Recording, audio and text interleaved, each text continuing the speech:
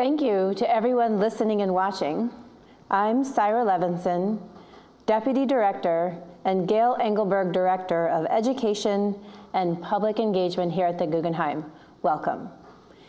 In the 1930s, Hilla Uribe, the founding director of the Guggenheim Museum, brought to life a vision for a new kind of art experience in a new kind of space. Uribe's project was at once artistic and social. She championed socially engaged art practices, artists that cross borders and boundaries, and risk-taking avant-garde aesthetics. We remain committed to and focused on this vision today. In the past year, we committed ourselves to achieving greater equity in how we use our space, both physical and digital, and to amplifying the voices of those who have not been seen, heard, or perhaps even felt welcome in it before. Today's program, presented with our partner, The World Around, is part of a year-long residency that focuses on design's profound role in social, environmental, and spatial justice. The World Around looks beyond buildings to investigate the forces that shape our lives, homes, cities, and landscapes. From discussing urgent issues of the climate crisis with anthropologists and artists, to examining global vernacular construction, to highlighting the racial inequalities manifest in the built environment, this residency explores the many different spheres, real, imaginary, and symbolic, of contemporary architectural practices today and champions its practitioners to a broad public. To notice is a privilege and a responsibility. To not notice is a sign of privilege. I recognize that we stand on Mannahatta, traditional territory of the Lenape Nation. I also recognize that our gathering today in the digital space is made possible because of the extraction of materials from the land. It's time to think of land beyond resource and commodity, to think from the land. I wish to acknowledge the work of many people who have made it possible for Beatrice and I to be present with you today. My colleagues who run our theater, our film crew, the visitor services, operations, and security teams who make it possible for all of us to be safely here together today. Our curatorial colleagues, fundraising team, and communications teams have been working behind the scenes to support this program as well. I also wish to share my deep gratitude to Jennifer Yee, Alan Seiss, and Layli Amigi, who make up our incredible public programs team and who have helped to organize today's event. I'd like to thank our trustees and the leadership team of the museum who support the mission of this institution. And I extend my gratitude to the family of Elaine Turner Cooper for their generous support of programming at the Guggenheim and for making this event possible. And last but certainly not least, I'd like to extend my thanks to Beatrice Galilee, Executive Director and co-founder of The World Around, who will introduce today's presenters and program. Beatrice. Thank you so much, Syra. It's an absolute pleasure to be back at the Guggenheim, and thanks so much to you and your team for being such fantastic partners for this whole year. Many of you will remember the World Around, maybe know the World Around for our annual summit, which is a back-to-back extravaganza of the best architecture of the previous year. And that will be coming up again in January. But today, in this new format that we've developed with the Guggenheim, we're taking the opportunity to slow down a little and draw attention to some dimensions of practice that are critical to understanding the discipline of architecture today. Not only with this event, but also through our newsletter, we will be distributing essays and short films that will also dive deeper and look further in focus at land. In some ways, the World Around is trying to make a first draft of architectural history. We ask, what are the values of designers today? What are the things, the ideas, the movements, the people that we will lead from and follow into the future? Who are the lighthouses that will prevent us from crashing into the rocks? We believe that land is one of the most pressing discussions of the moment, and that there can be no discussion about reducing carbon footprint and preventing carbon-based catastrophe without taking into account the architecture's relationship with land. We're not just talking about urban land or urban life. In fact, 97% of America's land, North America's land, is rural, even though 1 in 5 residents live there. Landscapes, as we will find out through the speakers today, are not neutral. They have agency, they are lifelines, they contain broken promises, and they have potential. Landscapes have the opportunity to recalibrate the climate crisis, but only if the people who live there, whose relationship to the land is profound, can be integrated into the conversation. A lot of the discussions that we'll be hearing today will be around people, communities, labor, and the role of design is something that is sometimes profound and fundamental, and sometimes it's more opaque. And I encourage everyone who's watching to consider the role of design and architecture in these conversations. While these presentations stand alone as singular ideas, they also work together harmoniously as a kind of community of thought, presenting what we try to create as a kind of multi-dimensional introduction to the issues of land today. The World Around is a non-profit public charity based in New York City, and we're dedicated to the idea of championing progressive issues and ideas in architecture. We are made possible from the support of our board of directors, from individual donations, and our corporate sponsors. And I'd really like to extend a profound thanks to all of those people. In particular, our new corporate sponsor, Amura, thank you and welcome.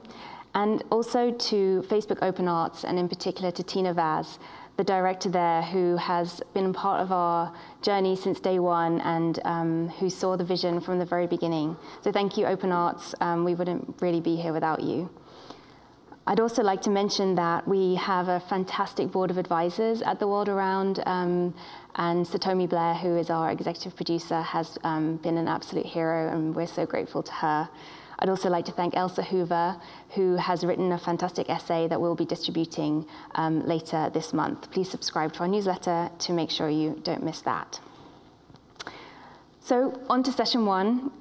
What we're going to be seeing today is a series of 3 sessions, community, technology, and ecology. In each of the sessions, there will be 2 short films followed by a discussion. And I really would love you all to be involved in that discussion.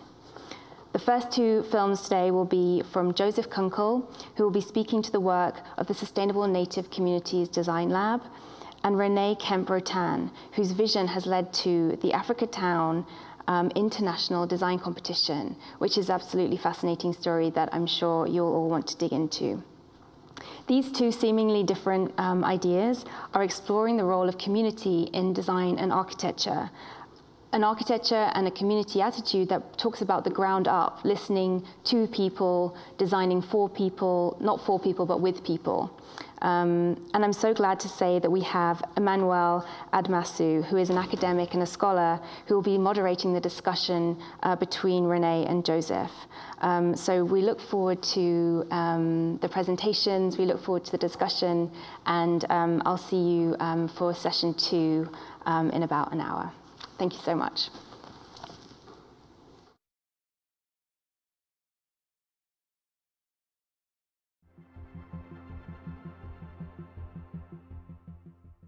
So I'm Joseph Kunkel, and we're in the office of Mass Design Group, where we lead the Sustainable Native Communities Design Lab. We're located on the lands of the Oge-Poge, which is a Tewa name for White Shell Water Place, also known as Santa Fe, New Mexico. So we're working with tribal communities around the country. We're focused on lifting up indigenous voices, bringing design thinking, design processes to communities that haven't historically had access to design. Whenever we engage with a new partner, a new tribal community, a community that we've never worked with before, it really does start with trying to set the tone that we are outsiders. I might be Native, I'm Northern Cheyenne, but I'm typically not indigenous to the communities that we're historically working in. And so understanding those cultural nuances, I think, is really important as designers. Hopefully, the processes and the research that we're moving to will create an architecture that really reflects a community's particular connection to place. And that connection to place is also the connection to land, is connection to culture, is a connection to how we think about community. The bigger goal here is to not copy-paste solutions throughout Indian country. That has been done before.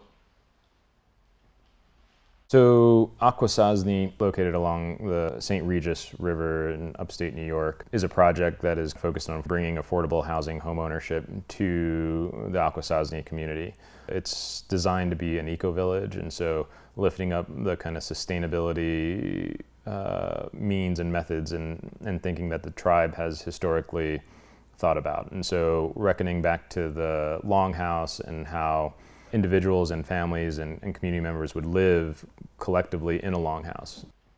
Now, Akwesasne is not going to go back and live in a longhouse communally, but the forms can kind of be informed by the longhouse. And this is where I think Western thought and indigenous knowledge come together, right? How can we use Western ways of thinking about housing, meld that together with an Akwesasne way of thinking about housing, and develop condos, apartments in this kind of longhouse form, and then kind of put these longhouse forms together to create shared spaces and ways of generating community.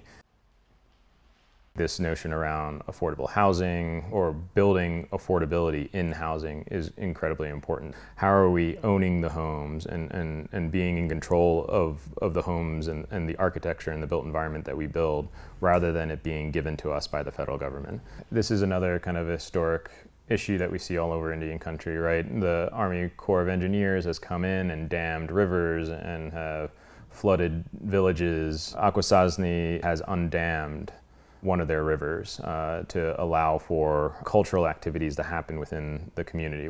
When we talk about sovereignty and we talk about self-determination, like that's a way of flexing that sovereignty. That's a way of flexing that self-determination. In this instance, trying to bring indigenous knowledge into this space has been something that has helped guide the project. The architecture should be responding to its place. It should be responding to the land. Should the St. Regis flood, how do we let it flood? And how do we design homes, housing, buildings that can respond to that? And I think the idea and concept here is to not engineer our way out of this. Willamette Falls is a complex project.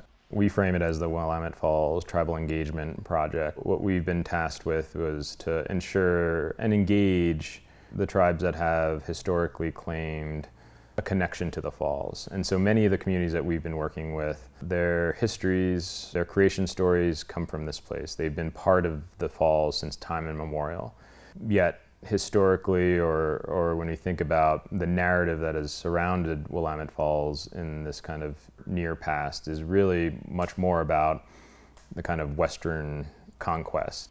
Our goal was to kind of engage with each individual tribal community along with the urban indigenous communities, right, to ensure that their voices are part of the redevelopment of the river.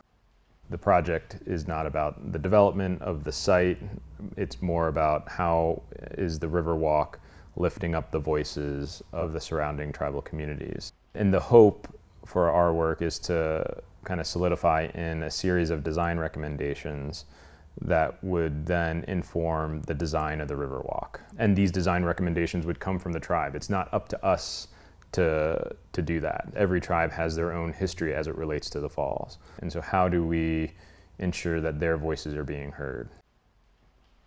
Whatever has been built historically has not been for us, not been by us. If we are truly acknowledging the land, then we should be creating spaces, places, conversations for empowering individuals and empowering communities rather than just kind of tokenizing them.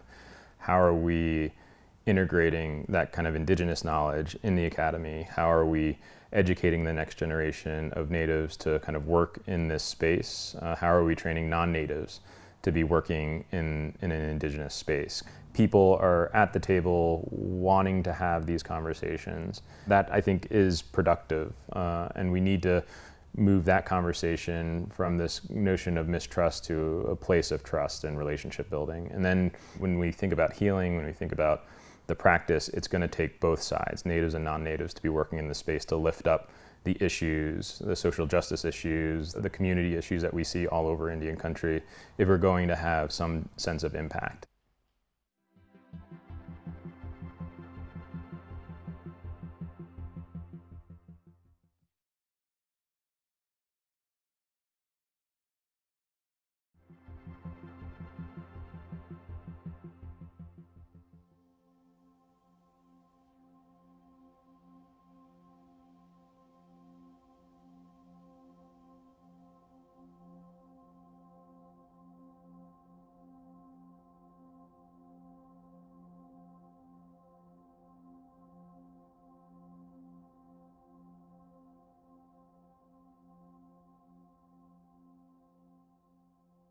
My name is Renee Kempro-Tan. I'm an urban designer and also master planner. For me, coming to this place was, fairly significant. I'm from DC. And each time I went deeper and deeper into the South, I got confronted by this culture and also by this history, Africatown. I didn't even know it existed. Africatown is extremely significant because it is the only African settlement built in America by Africans. All of the other black settlements, all of the other black chartered towns, all of the other black exodusters were built by Africans born in America. I have been in the great state of Alabama now for 10 plus years, and here I have a vernacular that is within driving distance, and I never heard about it. Right now, we're in what I would call the heart of Africatown, in the northern section of Mobile, Alabama. I'm a retired Marine Major, Joe Womack, Africatown native. There are descendants in Africatown today that are directly bloodline related to those same 110 Africans that got off of that boat, Clotilda, in 1860. We have the story itself that nobody knew about. We have the descendants, and then we got their descendants. Then we got the community that's still here. And then we got the struggle and the fight that's going on right now just for survival. These people know that history, and you have these blood memories that are coming through these elders. And until that boat was found, the Clotilda, in 2019, there were so many denials among the dominant culture that the boat even existed in the first place.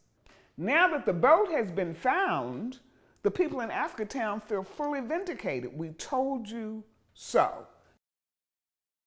Now we have another kind of question. Who's going to own the story? It does make a difference now if a slave ship that is found is told through the story of the blood memory of people that suffered on that boat, versus the kinds of stories that come from curators that see the boat as just a fine American artifact. Now, this is an interesting twist here about the boat. Originally, when the boat was found, a lot of folk in the dominant culture said, oh my God, this is going to be the greatest tourist attraction of all time. We can actually build a replica of the slave ship, and we can have folks on there buying tickets for dinners and martinis as we take them on the replica of the slave ship to where the actual slave ship was found. This slave ship was a living, floating prison for the captives who were there. So the community is saying, how dare they turn this into some kind of tourist attraction? So now we go through this whole thing about who is going to curate that story.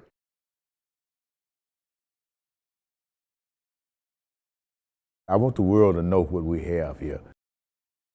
This is such a historic community. I would hate for somebody to just ride through here about 50 years from today and see a marker that said Africatown used to be here.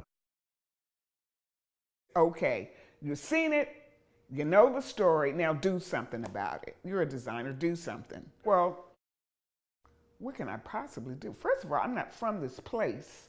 So the notion that you would pluck me out of one place and put me in another place and say, do something, what can I do? We're gonna need something within the community to bring people in, something people can come to tour. We want people to be able to come to Mobile, come to Africatown. There are so many spots within Africatown that is wide open to the imagination. We began to ask questions about, well, who owns public history? Who gets to tell their story? And how many voices does this story get to be told? So I came with this idea. I said, you know, something that might work. The idea of a competition. Let's put a competition together that's only dealing with design ideas, because a competition is kind of an overlay over whatever else is going on. We're going to do a design idea competition to design a museum. And it's a great idea because in order to program a museum, you've got to know about the history, that'll come back to you. You've got to artifact the history, that will come back to you, and then you have this interpretive overlay. And the community said, we need more than a museum. When the tourism come here, we don't have no motel. They got to stay downtown. We don't have no restaurants. They're gonna have to eat downtown. That's why we're trying to get involved in tourism so we can do that ourselves. We know the community more than anybody. When you look at the land right now, you have sections owned by residents, but then around those sections, the land is owned by businesses that have managed to move into the area. With the industry, it just pollutes the heck out of everything. And pollution is just simply another word for poisoning. It gets to you slowly, and that's what happened over the years. We accidentally stumbled in on a community-led movement. Those people in Africatown have been fighting for generations about land use and zoning and funding. They need to do something positive for the community on their land. Do something positive for the community instead of fighting against the community. Those things hinder the ability of the residents, and especially communities of color, from obtaining wealth and passing that wealth on to your generation, next generation. If I had a magic wand, I would just wave it and have them give the land to the community and then get out of the way. All the land within the boundaries of the community. As they say in the South, land is more valuable than money. So this notion of the competition also serving a very profound role in engaging the descendant community in all kinds of activity that began to inform the competition is what allowed the competition to grow from this, I've got a great idea museum, into literally 16 venues that the community said they wanted. We decided to just play in the realm of design ideas. Certainly I, as a visitor to this unknown place, we don't own anything, we're design ideas. And what that means is that when all the ideas come in, we can give you and the community a catalog of a whole bunch of possibilities, and you guys could actually build something. I organized the competition into 4 main sites, and each of the sites have sub-venues attached to them. All of these 16 places can be connected by both land and water, which now becomes a totally immersive tourist experience. The Africatown Cultural Mile. All of these architectonics that are combined because of, thematic directives that are implied in how the competition was programmed. We're hoping that this cultural heritage tourism that has developed over the last 4 or 5 years is not gonna diminish, but it's just gonna keep climbing. The competition started Juneteenth, 2021. It will run until Juneteenth, 2022. So we are totally thrilled at what could happen. We want you to communicate the Africatown story on to others. It's a hell of a story. Pass it on. It really does have and should have long-term implications that could help the community. This community has been here for 162 years, and we'd like for it to be here for 162 more years.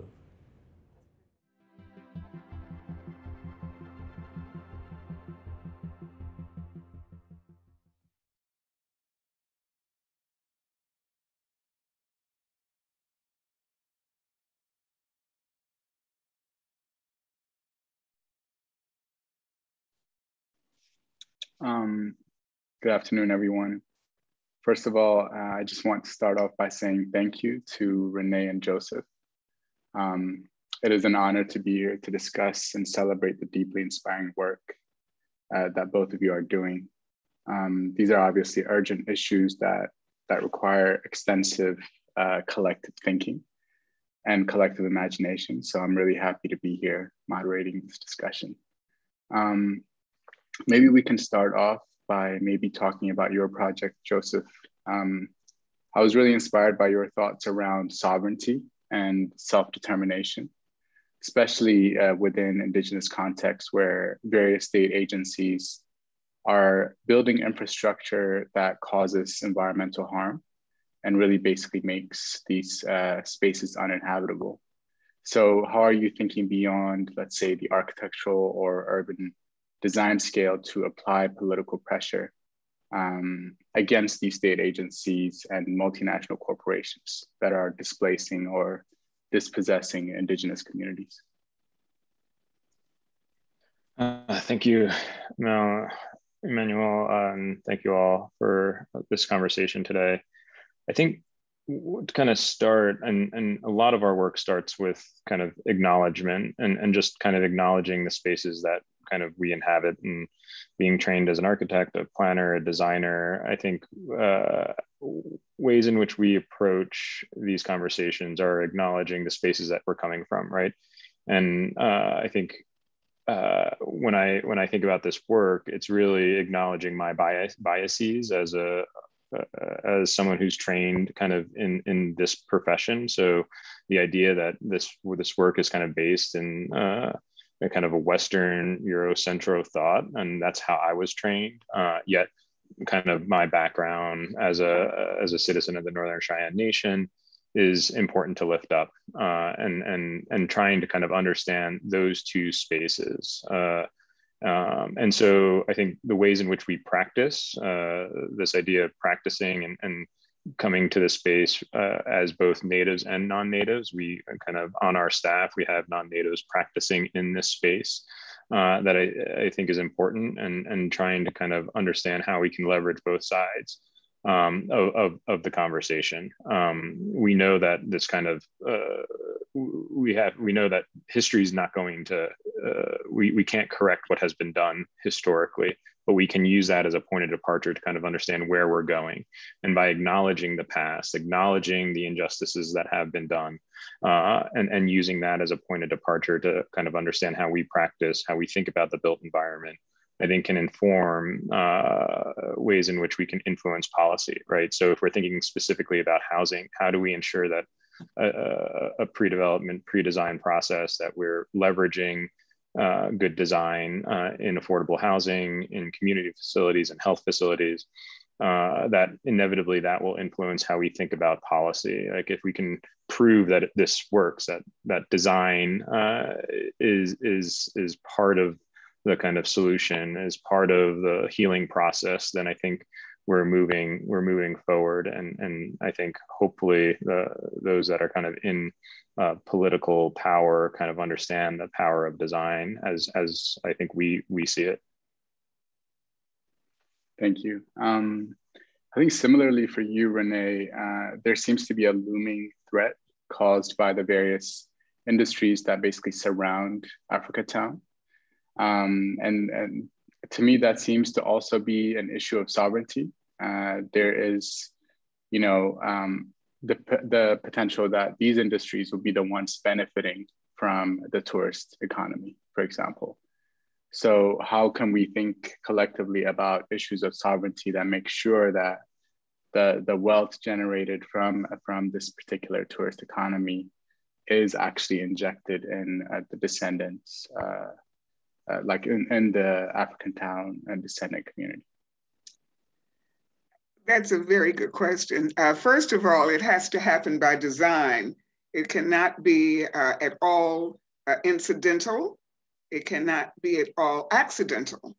But I think that first of all, when we're talking about tourism as a lever for the interpretation of descendant history, we first need to agree on what that history is and who that history is going to be told by, for whom, using whose words, and through whose experience.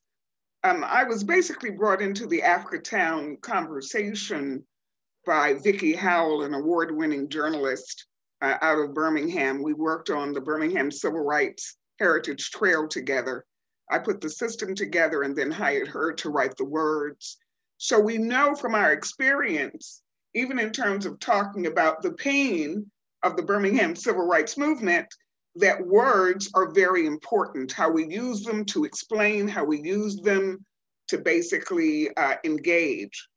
And so we decided to do this competition because it was really very much felt that even after the ship was found, we were not very secure in how the Clotilda, as the last slave ship, would be tied back to the Africatown story.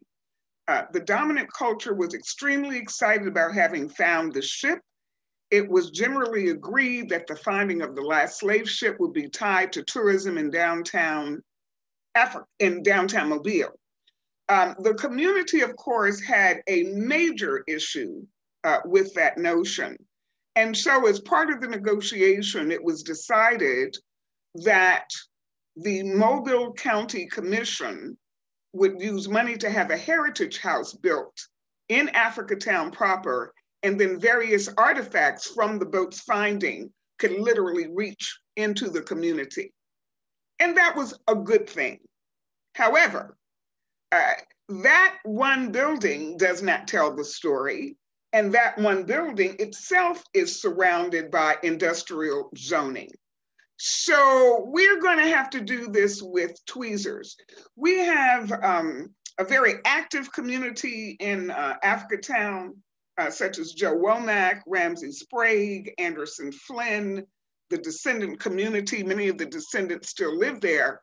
And while we're having this conversation about tourism, this community almost on a monthly basis is fighting zoning legislation that would, in fact, if not carefully monitored, would increase the proliferation of industry around Africatown. Even though it's a historic district, what I usually say is the Africatown Historic District is slowly shrinking because of these kinds of threats to environment.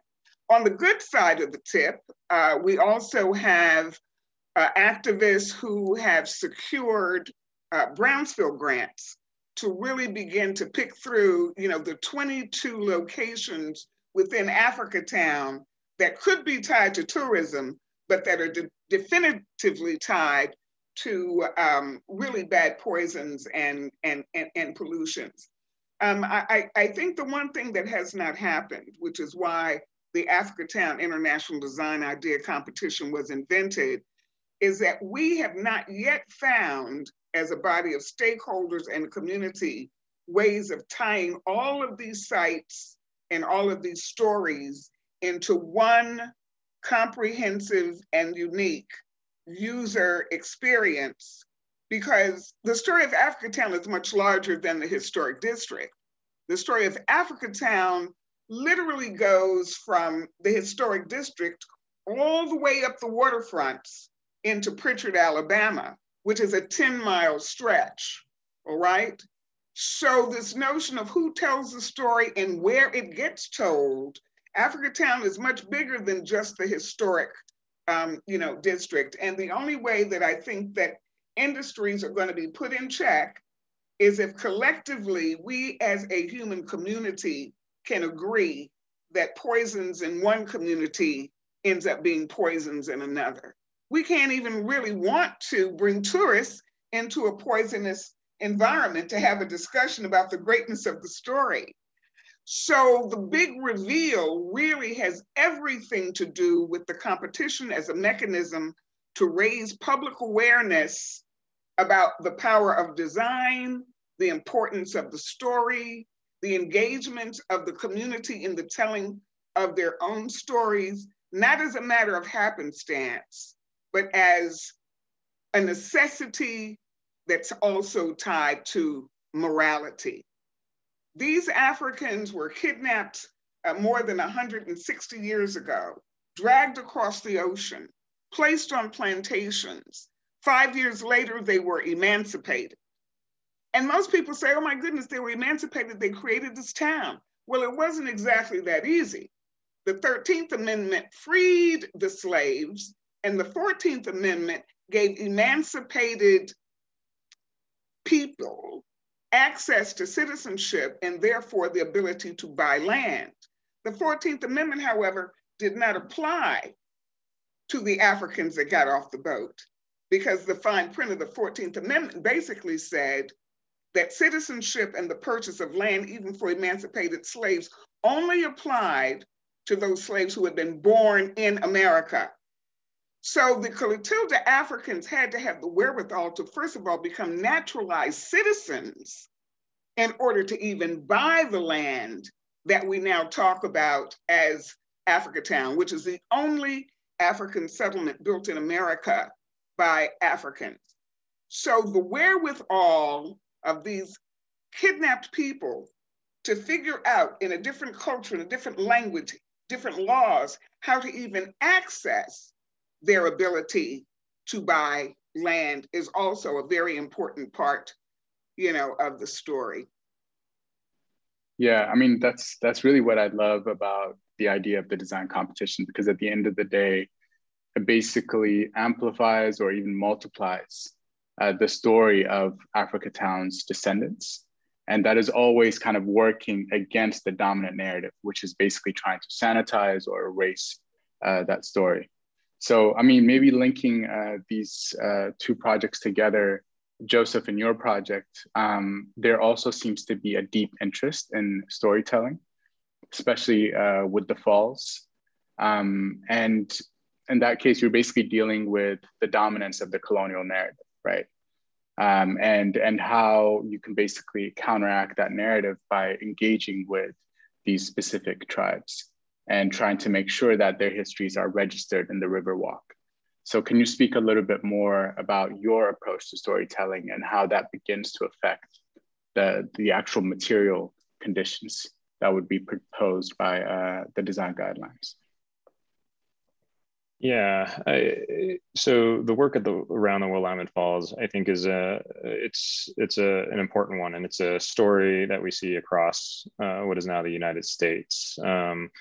And the dominant narrative at the falls currently is the narrative of the Oregon Trail, right? Western settlement, and that is the history that we hear. The kind of narrative that we're hoping to kind of reframe and tell differently here is the connection to the falls by these 5 indigenous tribes, right? So their histories are connected to this place since time immemorial. This is where creation stories happen. This is inevitably where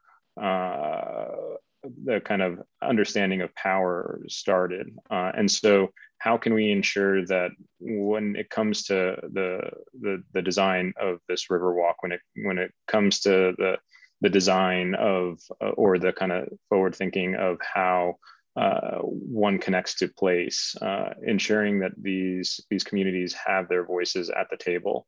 It's not up to us to decide those narratives. And so part of the engagement process really is meant to think about ways in which they are telling the story, and not us, not the city, not the owners of the land. It's really about ensuring that they have a seat at the table to ensure that their voices are being kind of lifted up, and ensuring that there's this connection to place, that there's this connection to the land, and moving aside from these are your reservation lands, go over there. Well, no. This is where tribes traded. This is where marriages happened. This is where kind of fish traps kind of gathered. And so how can we ensure that their voices are being lifted up and told in a way that is reflected in their histories, not a history that as an outsider we create. So I think it's really important to understand those connections and telling their histories. And I say histories because many different tribes have histories, right? It's not the history that is in the history books. It is the creation stories that kind of talk about why we're here. And it's okay for different tribes to have different histories. There are 574 federally recognized tribes, and their creation stories are all different. And to lift up that narrative, I think, is important, that we don't all have the same histories. And I think that's okay, but that's not the kind of Western narrative that we hear.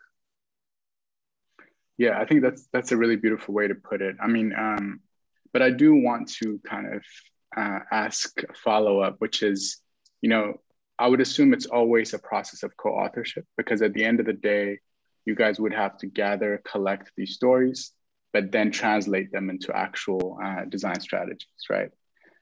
So, I mean, that makes me think a little bit about the risk of representation. And I think this is also relevant to your project, Renee. And how do we make sure that we maintain, you know, these histories, but also make sure that we don't enter into the realm of tokenization, basically? I'm loving the question. You know, we have a little trick up our sleeve in Africa Town. We are actually now using what we're calling the rubric. There is a very profound document that was commissioned by the National Trust for Historic Preservation to produce a document that is called Engaging Descendant Communities on the History of American Slavery for Monuments, Memorials, and Interpretive Sites. And it's co-authored by Dr. Michael Blakey, who is a leading forensic archaeologist who literally was the inspector of the bones at the African burial ground in New York City. He's a good friend, also from DC, and we have brought him down to Africa Town as part of civic engagement to talk about the stories that the bones, in fact, can tell about the conditions of a people. We have a historic Africa Town cemetery that was created in 1868 by the same Africans that got off of the boat. Their descendants are still living. They remember those stories. We call it in the competition, the history of blood memory. But we're using this rubric, and I tell everybody, go online and look up, you know, Engaging Descendant Communities. It's a very important treatise, because this is the only time in American history where there has been a grading system established so that those of us who are interested in the work and those of us who may not be interested in the work can be graded against this very profound set of performance standards that measure proficiency in terms of understanding and including culture, all the way down to, you know, the subterranean anti-moral reasons that people talk about community engagement, but don't want to really tell the truth about what actually happened with a group of people. So the way that we deal with the competition is we say that the programming of the 4 sites and the 16 venues has got to come through this term that we call multivocality. You cannot talk about a disenfranchised people if the only people who are doing the talking are the disenfranchised people. You also have to have conversations with those people who saw fit to demoralize, to chain, to kidnap these human beings and put them in a state of ill regard. So with the competition, we have my favorite page of the competition really on the website, www.africatowndesign.com, is the resource page. Because even though I was visiting this community, and that's what Joseph is saying, we as designers are outsiders who are visiting. But those of us who are trained designers who are also politically aware, spiritually aware, we have to do a profound amount of digging down deep. So in the competition, we have a resource page with more than 40 books that I personally bought so that I, in fact, could understand where and when I had actually landed. So the rubric is how we create this notion of multivocality. And the rubric says you cannot just have one meeting and ask everyone who likes cornbread. I do, I do. The rubric really, really insists that the natives of this history are profoundly included in all the research that goes on, that the research, in fact, that is found is approved and that is a part of their collective interpretation, because everybody doesn't see the story the same way, you know, and the people who have lived it and who have been cautioned by their ancestors and elders to remember it should have a place front and center at the table. The rubric also says that to do the oral histories and everybody goes home is also not enough. These same people must be used as docents continuously as the story unfolds in all of the places that interpretation happens. So that's just one of the methodologies that we use. I love that idea of this rubric for multivocality. Maybe Joseph, you can speak a little bit more about, you know, your approaches to this particular issue as well. I mean, you presented the provocation in your own video where you said, you know, there's obviously a thin line between empowerment and tokenizing these communities. So can you speak a little bit more about how you guys measure success, but also how you begin to establish certain rubrics for the projects you're developing? Yeah, for sure. I think that's an important question, and kind of lifting up some of Renee's points around this work. I think it's having those that have historically kind of caused the harm part of the conversation. I think that's important to lift up, and a lot of the times when I talk about acknowledging, or the kind of notion around a land acknowledgement, sometimes it's more important for those that aren't indigenous to a place to kind of acknowledge the places in which we're inhabiting, right? And so I think some of the rigor that we have been bringing to this project in particular is doing kind of our kind of historical kind of background, trying to meet with each of the individual communities and different people in each of these individual communities, different organizations, to try and understand or attempt to understand what is the history of this place, and meeting individually, and then trying to kind of understand and repeat back, or try and kind of say, this is what we heard. Did we hear it right? Or in what ways can we correct what we have done? I think as designers, we have to really kind of understand the power of design and the power for a narrative that influence how we can kind of see a future. And while we're kind of reflecting on the past, I think the impetus is to really project out into the future.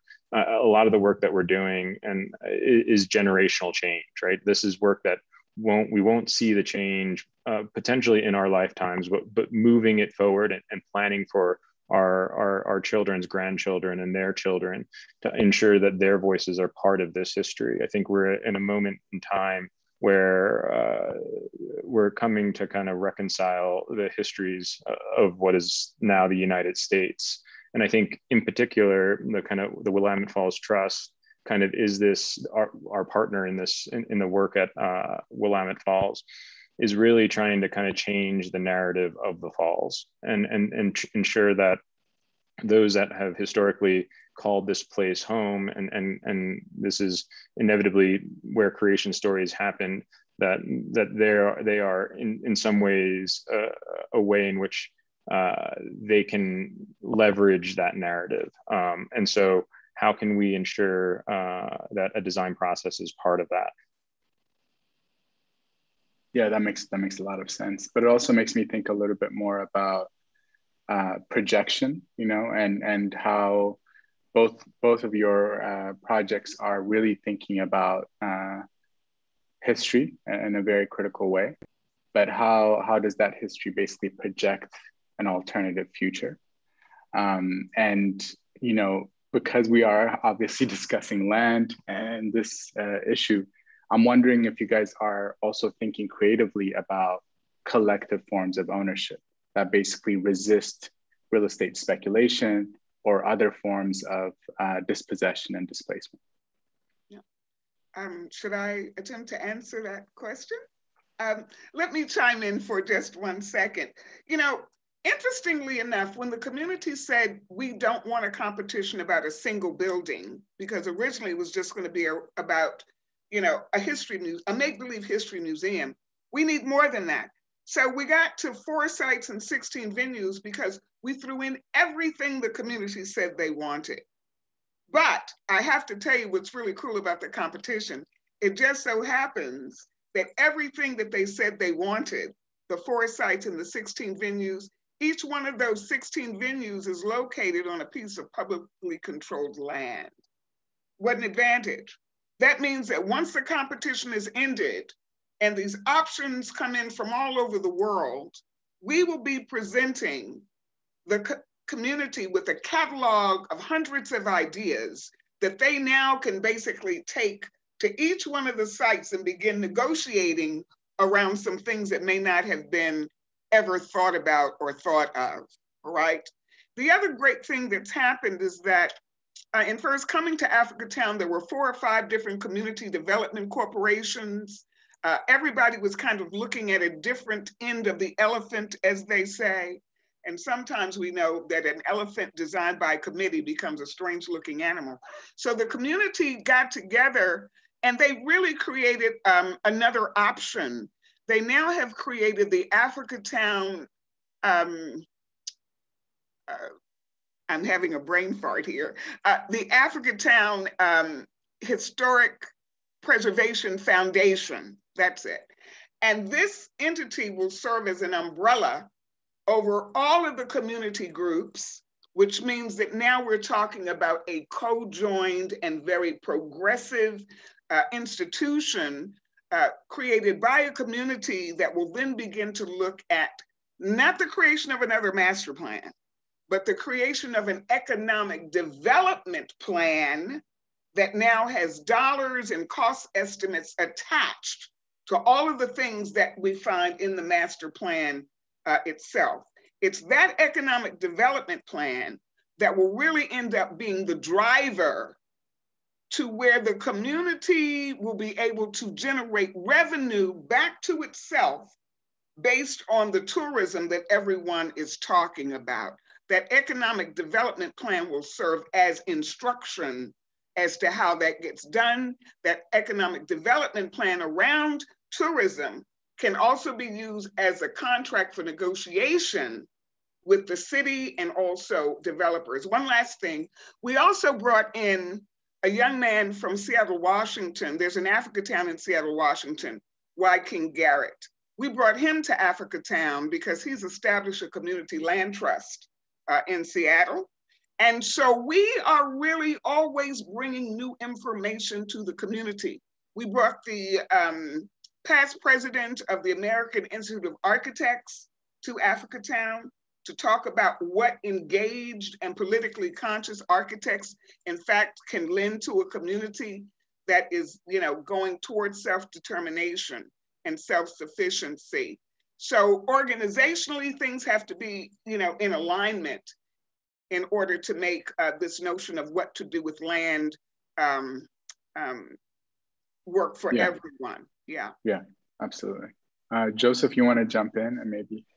Sure. Yeah, I mean, this notion of, and I think what is so powerful about the work that you're doing, Renee, is starting to kind of redefine wealth or redefine ways in which where those dollars are going.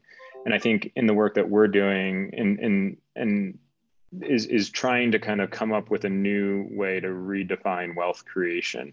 And so if we kind of go back to some of the housing work and trying to kind of understand, well, who is empowered? And if we look at land, some of the first conversations that we have with a community is like, do you have land control?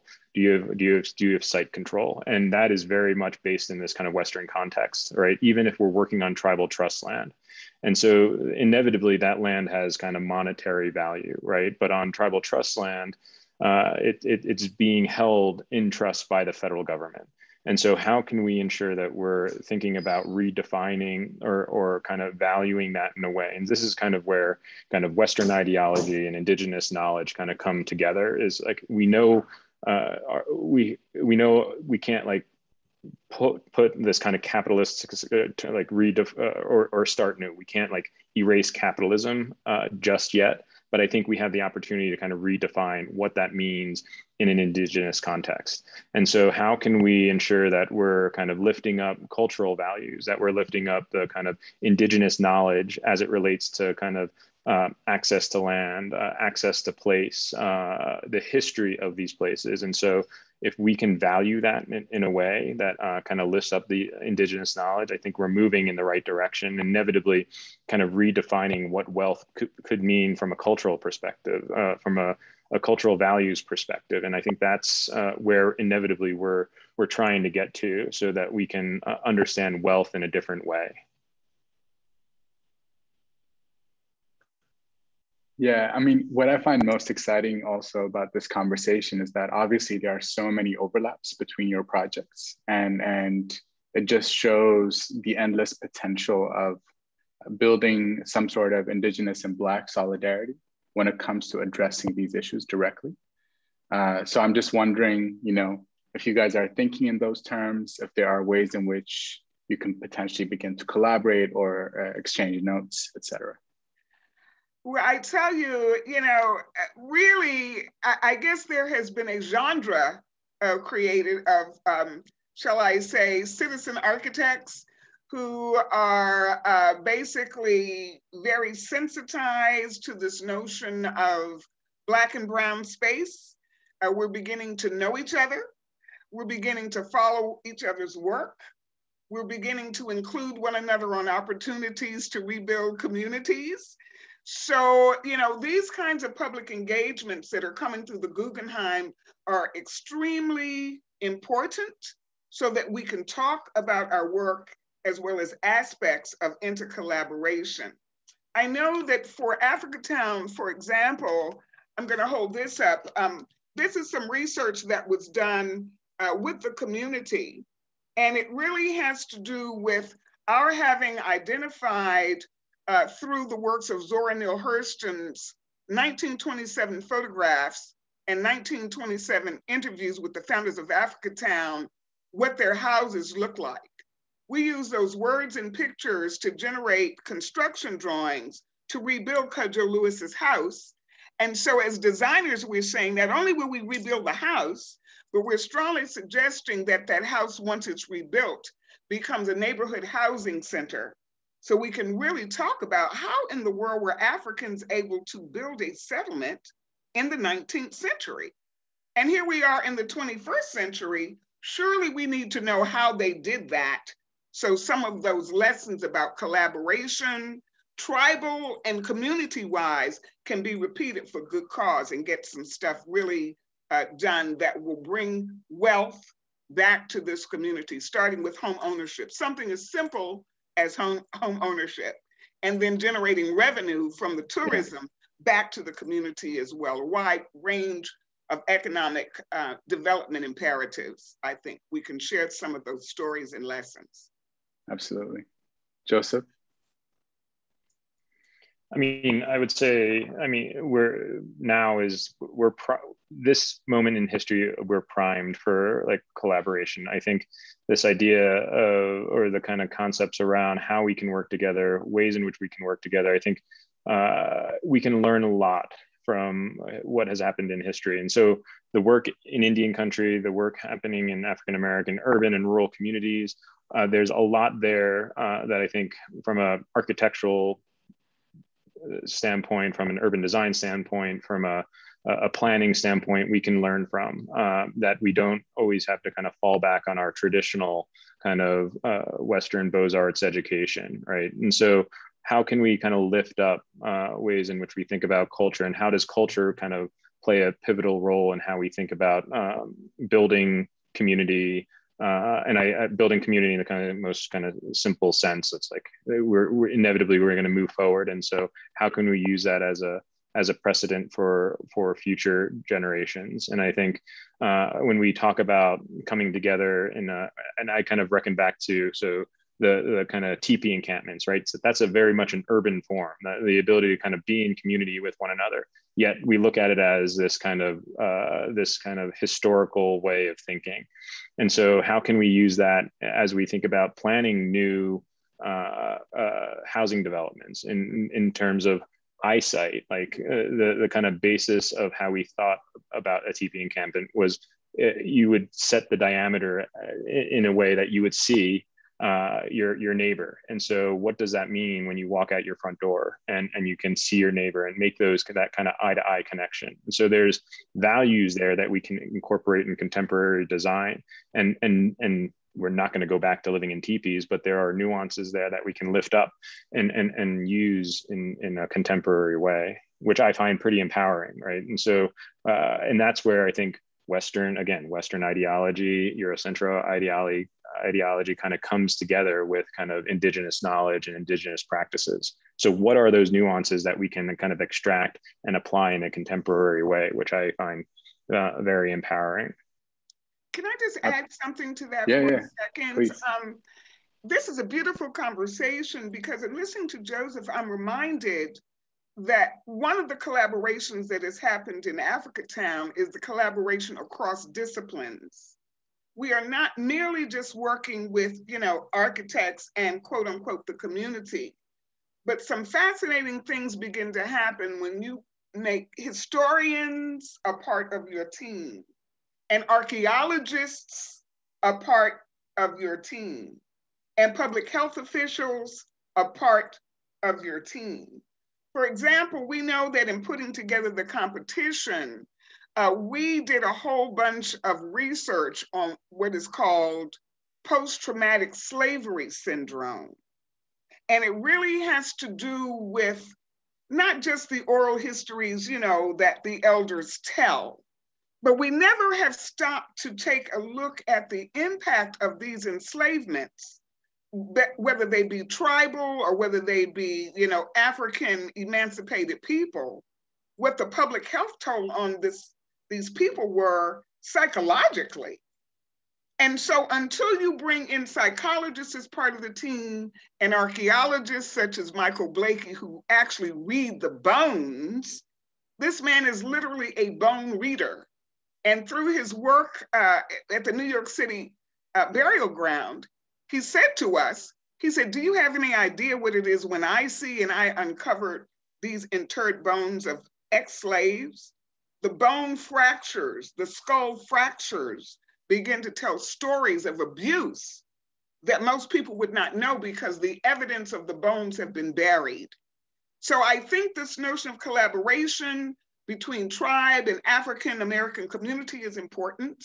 And I also think what is immensely important is breaking down these silos between disciplines that are beginning to put together the social history of these people who have been affected so that we can rebuild healthy communities, at the end of the day, which is more than just a building. We like to say in Africatown that there's a poem in this place.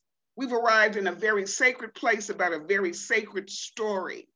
And so all of that spirit feeling has also gets blown into the interpretation of the built environment so that we become whole people and whole communities. Yeah, I love that. Basically, kind of continuing to expand, the people that we speak to as urban designers and architects. And I think maybe this connects a little bit to the subtle critique that you presented, Joseph, in your video, where I think at some point you said, we cannot engineer our way out of this. And it almost seemed like some sort of, oblique critique at certain tendencies within sustainability discourse that assume that technology will solve these problems, right? But listening to you guys speak, there is a much richer kind of social tapestry that could augment some of the technological advancements as well. Can you speak a little bit about that? I mean, Renee hit it on the head. I mean, it's these kind of inner collaborations that we need to look towards. If our end goal is to just build the building or kind of think about a structure as an end goal, then I think we've missed the point.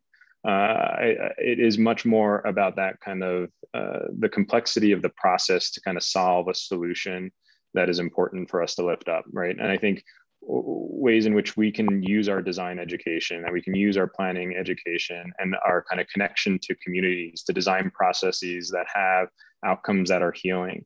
So does that mean we have to bring in doctors? Does that mean we have to bring in archaeologists and historians to kind of uncover and allow us to kind of move forward in a better way? Then that's the process that we need to design. I think historically, when we think about policies, when we think about health practices, when we think about economic development strategies, those are systems that have been designed and have failed the populations that we're currently working with. And so how do we as planners, designers, redesign those systems so that whatever we're thinking is the kind of future built environment is kind of moving forward in a positive way? Then I think we're moving towards some semblance of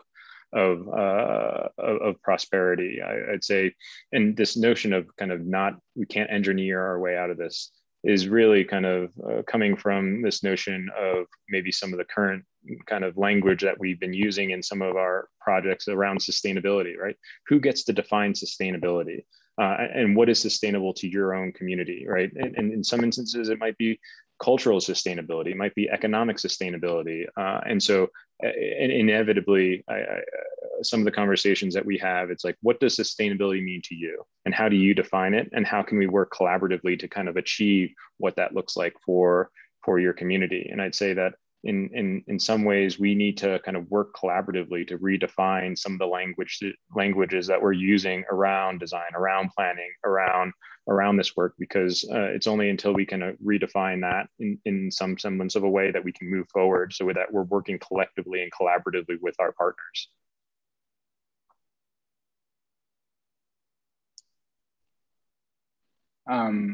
Yeah, maybe extending this conversation a little bit. Can you guys maybe speak a little bit about agency? What is the agency of the community in relation to the agency of the urban designer / architect, in relation to the agency of a potential investor, let's say, and some of these sites? Well, the agency that we decided to use was this design competition, all right? That is where we got ideas from the community, we put them on paper. So our agency, happens to be competition programming as a tool for discussion. I mean, that's that common piece of paper that the community gets to input on because it's tied to their master plan. That the program for the 16 venues gets to basically suck in and interpret, and that becomes kind of a lingua franca.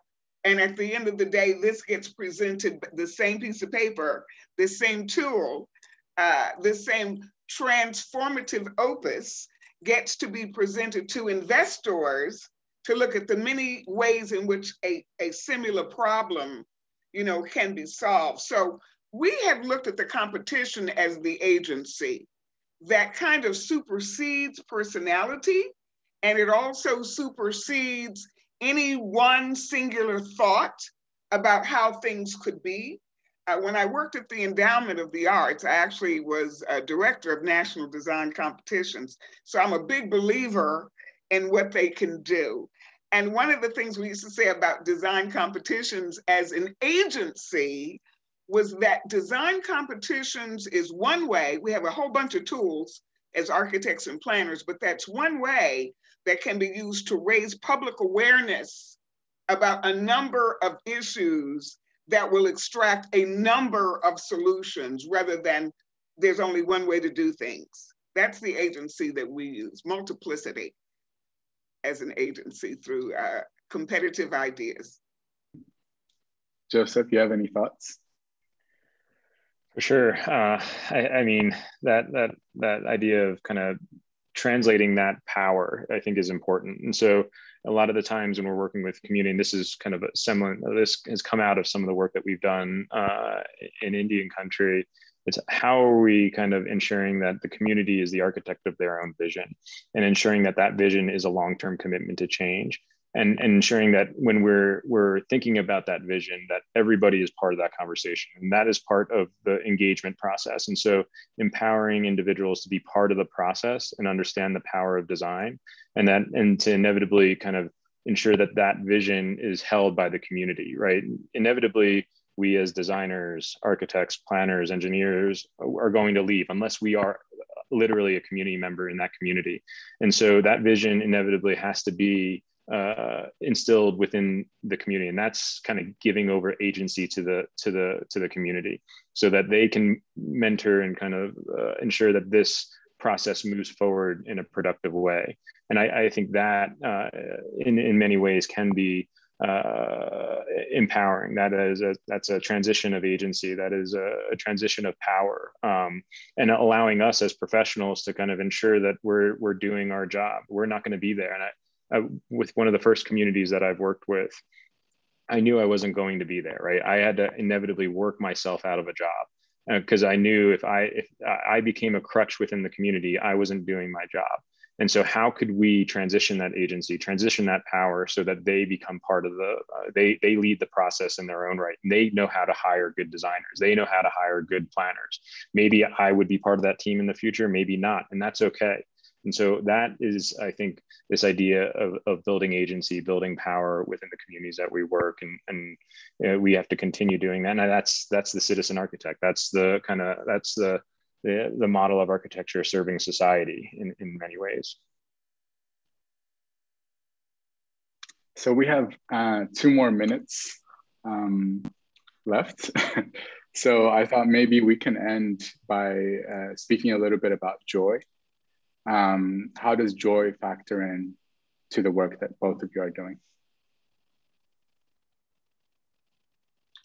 Wow, we don't say that word enough, I can tell you that. Well, I think there is a joy that comes through being invited into a community, and the community over time learns to trust you because of your heart space, your head space, your hand space, your mind space.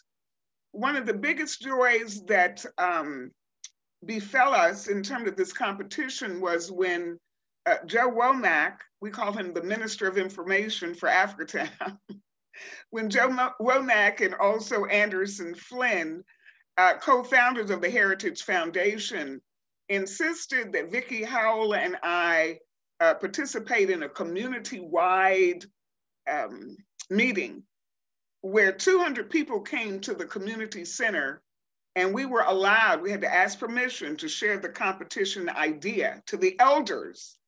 And it had to be voted on unanimously by the community as to whether this idea in our head, with lots of PowerPoint pictures, was going to be sanctioned, approved, and supported by the community.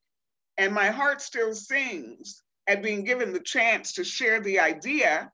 And also when I saw the hands go up that basically said, we trust you, we see what you are doing, it will benefit us.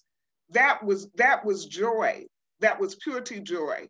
And then to be invited back on a consistent basis, and then called by community members now when there's a birth or a death, that notion of the building of trust, where we all share in the joy of our common humanity.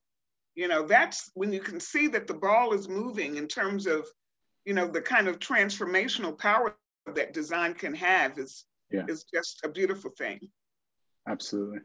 Joseph, can you reflect on joy?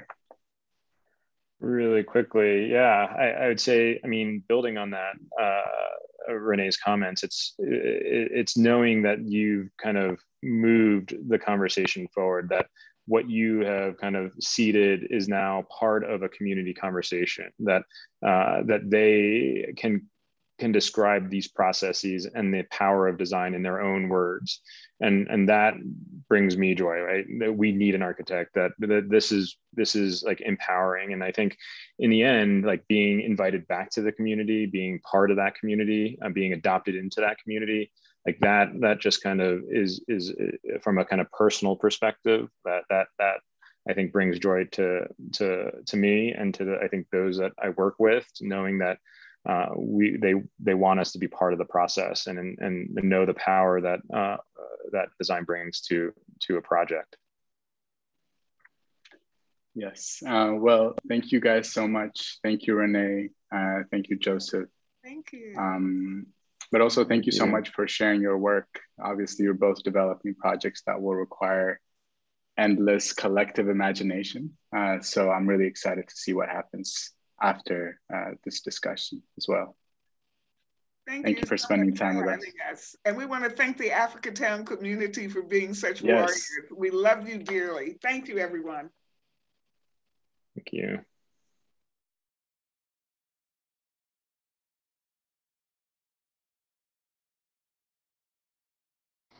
Thank you so much to Emmanuel and Renee and Joseph for that conversation. I couldn't have imagined anyone who could have brought together those themes and ideas better than Emmanuel. So thank you so much. I'm sure there's many things that we'll be revisiting over the coming days and weeks. In this session, technology, we are really excited to be presenting an idea that I've been super interested in at the World Around for a long time, which is the relationship between technology and land. And we'll be looking at different scales from handheld devices to gigantic infrastructures that will utilize future technologies using landscapes across the Americas. As the people that we'll be presenting will discuss, that these types of connections and relationships are on us as designers and people in the design community to make the most of. First of all, we'll be hearing from the artist Simon Denny, an international figure who's been exploring these ideas between technology and technologists, relationships between labor practices, territories, and infrastructures. And then we'll be, and also he'll be presenting his recent exhibition, Proof of Stake. And then following that, we'll have a presentation by Holly Jean Buck, who is an academic, a researcher, and a writer, and her work will be, it's an opportunity to think about the really big picture of technology and infrastructure and land, and how to find and whittle down some of these extremely complicated ideas into an accessible format. These two different scales and different individuals will come together in a live conversation following the presentations, moderated by Luisa Prado de Oliveras de Martins. Thank you so much to Luisa for moderating this session. She's an artist and a researcher based in Berlin. And we'll be also hoping to have more of your questions from the audience. We really enjoyed the debate and discussion that we had during the first session. After this presentation, we'll be wrapping up with ecology, and so I will see you again in 1 hour. So thanks for watching and enjoy. Over to Simon Denny.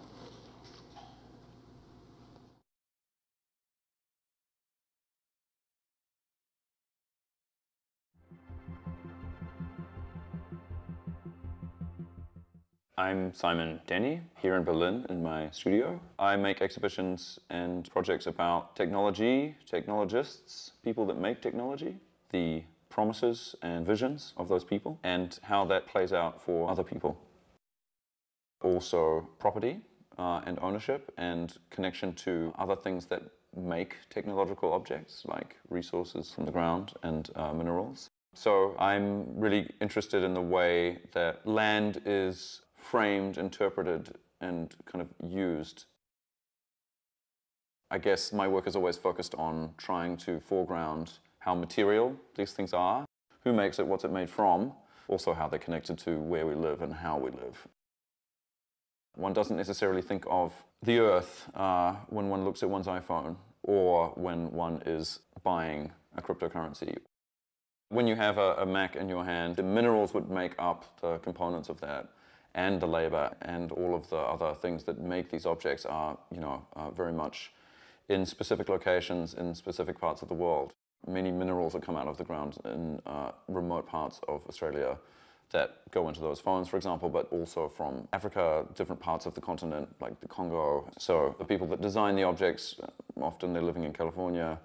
The people that, extract the raw minerals for those objects are often in very different parts of the globe. When I made a recent project, mine, which looked at the context of extraction from minerals to data, one of the sculptural gestures that I was interested in working with was making one-to-one sized portraits of machines used for mining minerals. And the mining industry is more and more automated these days. There's fewer and fewer people involved in the labor of extraction. And there are proliferations of these kinds of vast, for a human scale, machines, which are very heavy. They're often made of steel and, big, loud, chunky machinery.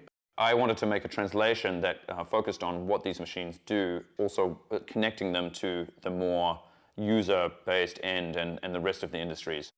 One can imagine a very near future when one person can own a whole mine and nobody else works there, which I think is a really stark contrast to what we think of mining in the past, especially if you think about industrial action and the history of kind of like the struggle between like labor and capital.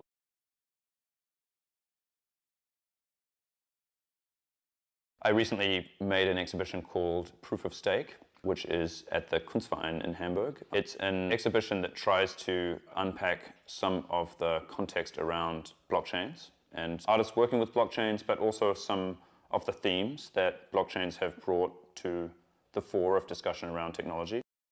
Proof of Stake is the name of a blockchain consensus mechanism, which is core to the way that blockchains work, that moves away from energy-intensive ways of working that rely on heavy amounts of processing power towards instead other ways of distributing power within the network that is based on who owns what part of the network. So the idea that ownership equals power, it really brings to the foreground these questions about who gets to own what type of properties and what infrastructure does to the structure of ownership and value, which I think is really relevant in blockchains.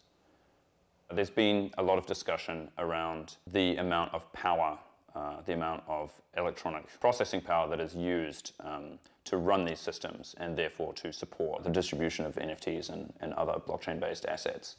It's an interesting debate because there's a history to talking about the amount of power that is used to power any type of infrastructure. And for me, that's really interesting to think about, again, in the context of both mineral extraction and the way that land is then framed as resources in order to be put into industrial systems of extraction, but also the role of art in framing things as assets to be distributed in particular ways. So landscape painting, topographical painting that is sort of canonized as European white art history in New Zealand is also a tool for framing land use as resources and as commodity. And maybe we can think about other ways in which the framing of cultural products is also producing a particular type of possibility for assets and therefore of a particular commercial frame for value in a broader sense. And the people who are in charge of designing those systems and I guess enforcing and producing those ways of seeing landscapes, be they the metaverse virtual landscapes or very material versions of landscapes, which I think artists are processing and thinking about in really amazing ways.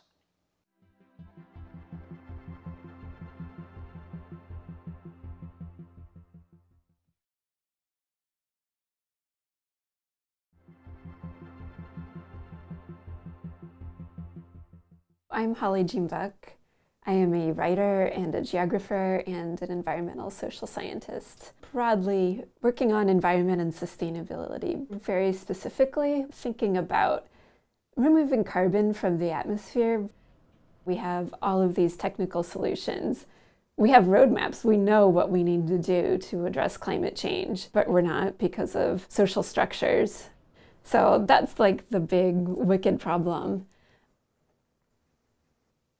On a basic level, I wanted this book to be an introduction to both the carbon removal methods and the solar geoengineering techniques that are being researched. Geoengineering is a big umbrella term that includes anything that is large scale, like planetary scale, going to have a planetary impact, and intentional. So people talk about things like solar geoengineering that is reflecting some amount of incoming sunlight back up into space to cool the planet. That would be intentional and planetary. People also talk about removing carbon from the atmosphere, or carbon removal, which would be intentional and could be planetary if it was done by enough people in enough places.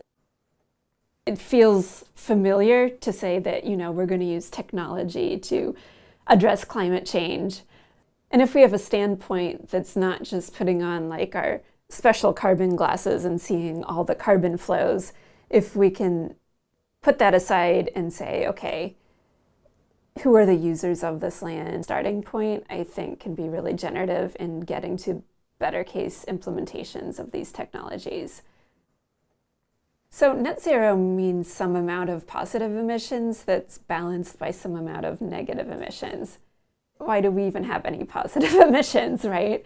And the reason is basically we don't have quite all the technology that we need to be fully decarbonized. There's some things like decarbonizing agriculture, fertilizer production, aviation and shipping are challenging. We're going to have to build up this whole new hydrogen infrastructure. We're just behind on all of this stuff, right? We need to electrify everything, increasing solar capacity, building offshore wind, investing in geothermal. And then once we decarbonize electricity, we have to think about outfitting cement and steel and other types of industrial facilities with carbon capture and storage to decarbonize industry. The solutions exist, but we need support for them, and we're not going to get support unless we're talking about doing them right, because there's definitely a right way and a wrong way to implement any of these things. I mean, even something that might sound as good as planting a forest might not be good if that's land used by somebody for something that's important, whether that's, their own land traditionally, or if it's used for food. You don't want to say, okay, sorry, carbon needs come first. And so if communities aren't engaged in that or leading that work, it won't necessarily work over time. A lot of these communities are depopulating, and, manufacturing has left, agriculture has shrunk and employs less people. They're wondering what's going to be the economic basis for our town. Are our aquifers going to be depleted? People have a lot of environmental questions that aren't always framed in terms of climate change or the way people in coastal cities might frame them. But with carbon removal at scale, both industrial and, agricultural-based, land-based methods could really bring more investment and support to these communities if they're designed well. So design is one of the places where infrastructure and culture are meeting, and that intersection is critical because we really want people to be desiring this new infrastructure and supporting it, because it is going to have a cost. It is going to be a departure, and without that demand, it won't work. So designers have a huge role in being a bridge between, users or communities, or however you want to talk about them, and engineers. Designers are going to be better trained if they're thinking more holistically. I also think that architecture has concentrated a lot on the urban as a site, and we need to also be thinking about rural design, because that's where these solutions take place. That's where renewable energy is deployed. Sure, some of it will be in the cities, but a lot of it will be in rural areas. And these are the areas we need to revitalize too. It's really a conversation that needs to include everybody working together. And right now, people in the global south are mostly left out of a lot of this. So we're not even part way to getting everybody we need to build these solutions in ways that'll be robust. Yeah, I mean, I don't think you can talk about things like carbon removal or even the land required for renewables, which is also huge, without talking about land and land back and indigenous communities, I think meaningful engagement needs to be defined by the communities, not by, the outsiders that are hoping for the engagement. We have a huge historical responsibility in the United States for all these legacy emissions. So if we have the technology to start cleaning some of that up, we should be doing that.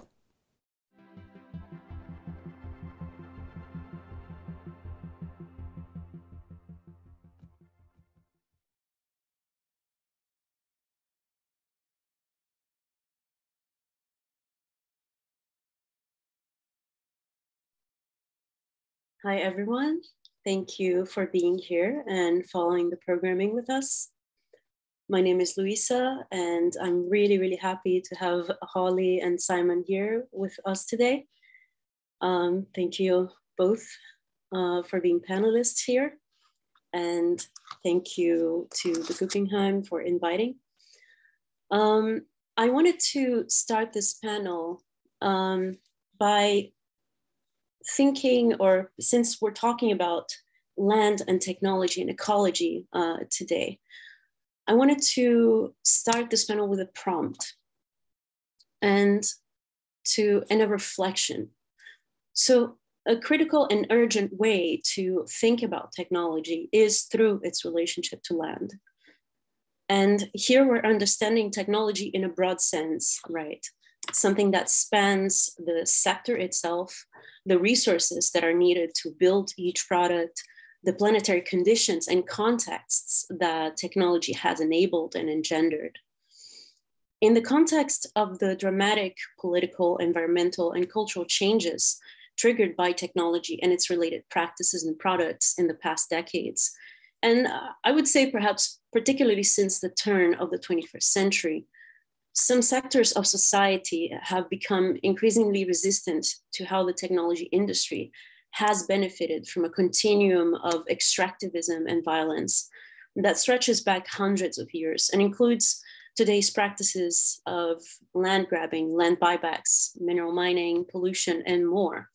Practices that stretch, as I was saying, through hundreds of years. So over the past few years, scholars, for instance, Michelle Murphy or Kim Tallbear, have extensively discussed how the disruption of land and body relations constitute a form of colonial violence, and a form of violence that disrupts these relationships not only in let's say the material sense, but that disrupt also, that have intergenerational effects, that have effects that accumulate throughout generations. And these, and according to, for instance, Michelle Murphy, whom I just mentioned, these forms of colonial environmental violences are made possible by a regulatory regime that understands that there are acceptable levels of pollution, and that therefore grants permission to pollute to certain bodies, certain sectors, like the technology sector, for instance. Particularly, I think it's very interesting to think about how this regime that understands that, that there are these acceptable levels of pollution have to think about the cultural effects of that, the political effects of these practices, and particularly how they affect indigenous Black and Brown communities. So drawing on that, I was thinking we could start our conversation with some reflections from both of you, but I think this particularly, perhaps let's start with Holly, about how you have dealt with the relations between land and ecology and technology in your work. Holly, in particular, let's start with you, as I said. In your recent book, After Geoengineering, Climate Tragedy, Repair and Restoration, I was very struck by the descriptions of sites you visited. And I wanted to ask, to start this conversation, how have the relations between land and technology informed your work? Yeah, thank you for that question. You know, I think that we have to step back and also think about capitalism, so that it operates by expropriating value from both workers and land. It relies on cheapening labor and cheapening land, right? And so that relationship between land and technology is totally mediated by capitalism, which is so hegemonic that people sometimes see technology as kind of a stand-in for capital. And it's really hard to imagine a non-capitalist or non-extractivist relationship between technology and land. There just aren't very many familiar models for it. And so then I think what happens is that we don't consider how technologies could work with the land or with ecosystems for aims of restoration or regeneration, because they're already associated with these capitalist forces of degradation. We also don't think about, you know, how they could produce new social relations. And it's a huge missed opportunity, really, because the ecological devastation we're facing actually, I would argue, needs technology. We do need renewable energy at scale, as well as other decarbonization technologies. It's going to require some extraction. It's going to require land. So we have to figure out how to use these technologies with different sets of social relations, even though we have very few models that help us imagine what that might look like. So that's part of my project, you know, part of the way there. It's a big challenge. Thank you. That's very, very important. I think particularly this distinction between capitalism and technology, and understanding that these things are distinct concepts is super, super important. And I think it also perhaps relates to Simon's work and how you've created a number of exhibition projects on mining, from resource extraction to data mining. And perhaps that's a nice thread for you to explore. Yes, thanks so much. And thanks also to the organizers of this event. It's a really special thing to be a part of, and watching along also the other previous panels. It was really compelling material. So congratulations for that. Yeah, I mean, I think maybe to add on to Holly's,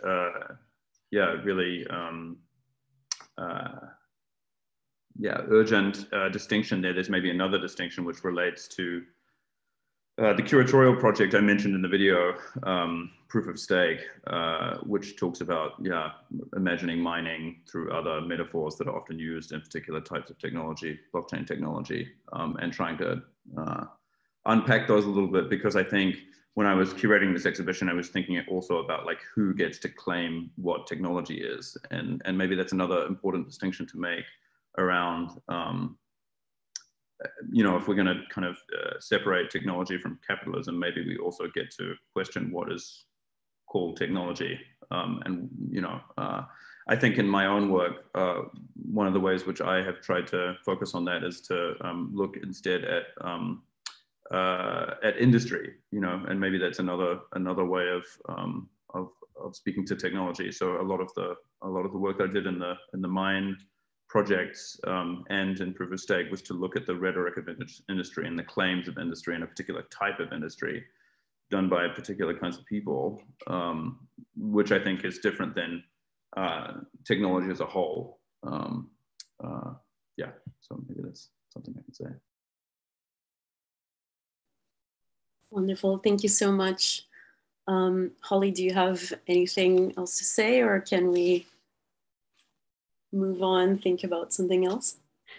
Well, let's keep going. I mean, I'm sure we'll come back to these really big picture questions.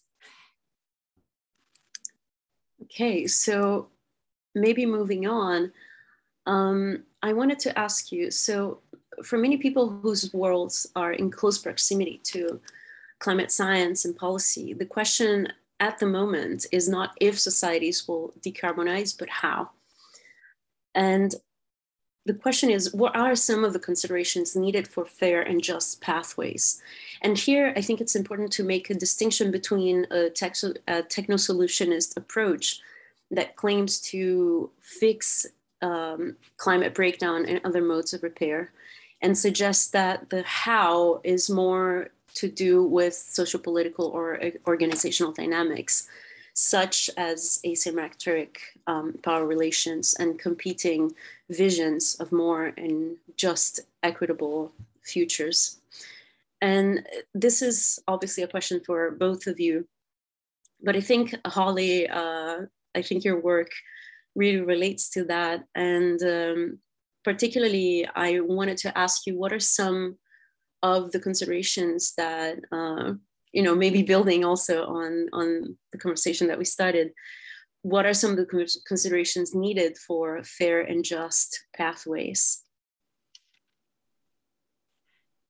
Yeah, so before I talk about those considerations, which are at the heart of it all, I also want to point out that sometimes things that sound like they would be a technical fix or look like one actually have really deep political and social considerations right underneath the surface. And that's because capitalism is really not adequate at delivering some of these technical fixes. So looking at some of the decarbonization roadmaps, they rely on pretty massive layouts of new technologies, new infrastructures. It looks like a technical fix because it's on a graph or in a model, but to get to that level, we need really deep social change to finance, permit, build, all of the stuff. And it's just not happening, as we can see, right? So something like carbon capture and storage looks like a technical fix. Capitalism has not delivered this. This technology has existed for decades, and we still have, around 20 facilities for it around the world instead of, the hundreds that some of these technocrats predicted we would need. We're just not getting there without the social transformation. So in terms of what's needed for fair and just pathways for decarbonization broadly, I think we can look at distributive justice. So first, analyzing really honestly where the harms are, who they fall upon, but also who the benefits are flowing to, and then crafting policy to address that and to make sure environmental justice communities get the benefits from this transition. So, in the US, we have the Justice 40 initiative. We have some programs and campaigns for that. And then we also have to look at procedural justice. So who's at the table, who's making decisions? Are people able to participate? And I think that a just pathway would really fund people in civil society to participate in decision-making. So it's really hard, sometimes there are public hearings or, for permits or stuff like that, but people can't really use those mechanisms to participate meaningfully if they're working all the time, or they don't have the transportation to get there, or it's not in their language. So there's a whole lot that the government could be doing to facilitate deeper public engagement and procedural justice. And then I also think that the dimension of recognition justice is important. So do the frameworks and discussions taking place really incorporate the values of people who are affected, the particulars of their situations? Those are just a few of the considerations I think we need to be bringing up more and more. And the environmental justice community is doing this. Thank you, Holly. That's a really, really interesting approach. And following up, I wanted to ask also Simon if you have anything to add here. You've engaged a generation of artists and creative people to think in more complex and circuitous ways that new technologies like blockchain or crypto organize people, power, or ability to make decisions. And I was wondering if you could tell us about how you see a pathway to decarbonization in relation to technology. Sure. I mean, a lot of what Holly said seems to cover some of this, but certainly speaking to the blockchain context in particular, I mean, the way, I mean, it's hard to kind of make monolithic statements about something which is quite disparate in the way that it's applied. You know, the claim of Web3 and blockchains is that it's about using,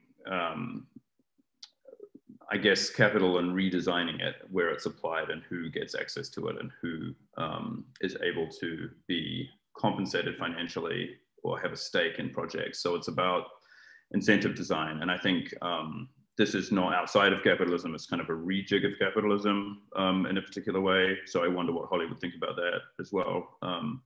But there are, for example, projects on blockchains like the Regan network, which is a sort of a blockchain-focused project that allows kind of local confederacies of groups of people to come together and say, hey, we want to do, for example, a rewilding project of this particular space. And we want to have guidance and approval by people who are part of another network. And you can set up, tokens that support those systems within that network. That's one way that's being done. There's other more poetic things. Artists, for example, that I've worked with, there's a group called Terra Zero, which designed a project where blockchain systems enabled a forest, or are enabling a forest to own itself, essentially. So through a series of smart contracts, an industrial forest can, for example, claim the capital that it's producing. And so that's, again, like a redefinition of who owns what. Obviously, that's a kind of proof of concept for a particular type of financial infrastructure. And there are other ways that it could be applied beyond there as well. So maybe that's something. Thank you. That's really, really interesting, because I think it taps also into questions that Holly brought up in her answer. Also thinking about the limitations, right, of our understanding of decarbonization, and what are the fundamental limitations that we're dealing with here. Is there anything you would like to respond to this, Holly?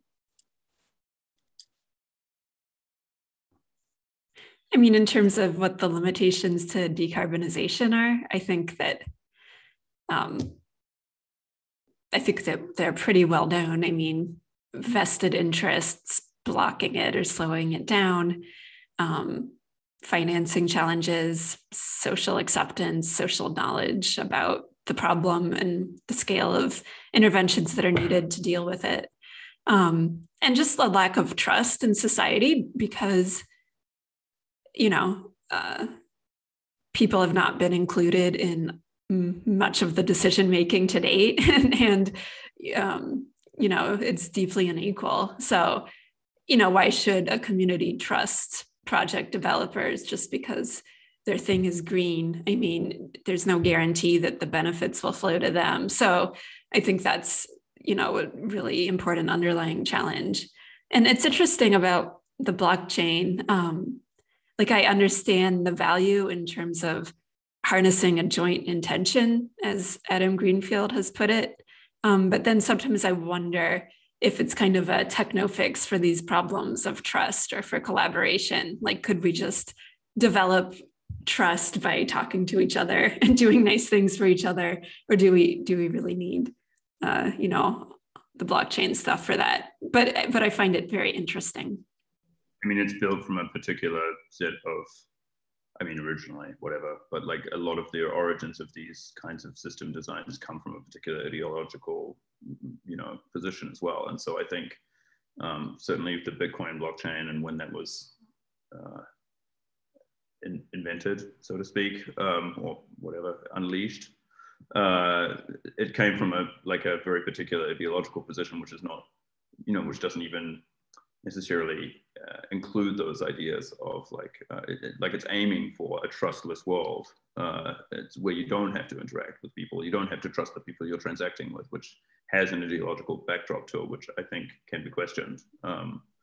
I think now that it's out there in the world, I think there are people trying to do different things with it than the same ideological position from which it was designed from. And maybe that's true with other technologies as well, and other industrial products.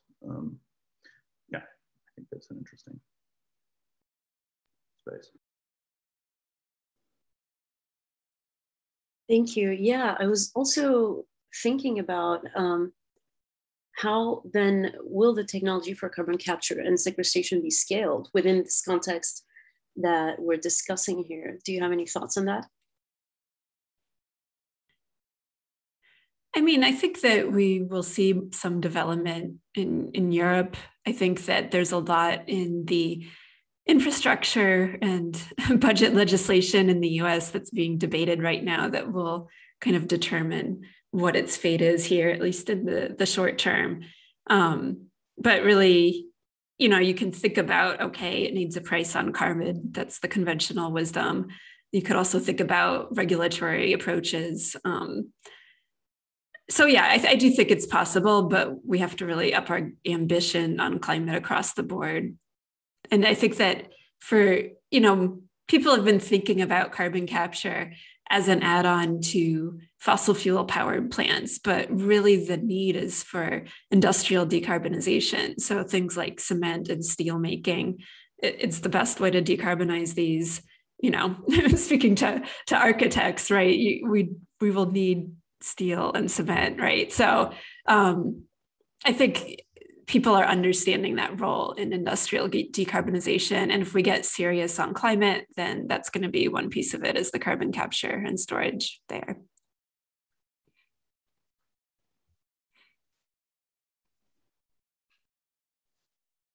Simon, any thoughts, or can we? I think Holly said it all. Okay, yeah, definitely. And I think particularly thinking about regulatory practices, I was also thinking about how we're days away right now from COP26 in Glasgow, Scotland. And I'm thinking about how there are many national pursuits of green energy, green technology, and many criticisms about what those plans are a continuation of, particularly in, to be clear, in the context of neoliberal or colonial agendas. And Holly, you've mentioned in your work nationalizing carbon capture. And Simon, you've been critical of Adani mining and who tells that story. So from your own work, do you have any reflections about national level approaches to share? And could you tell us a bit more about that?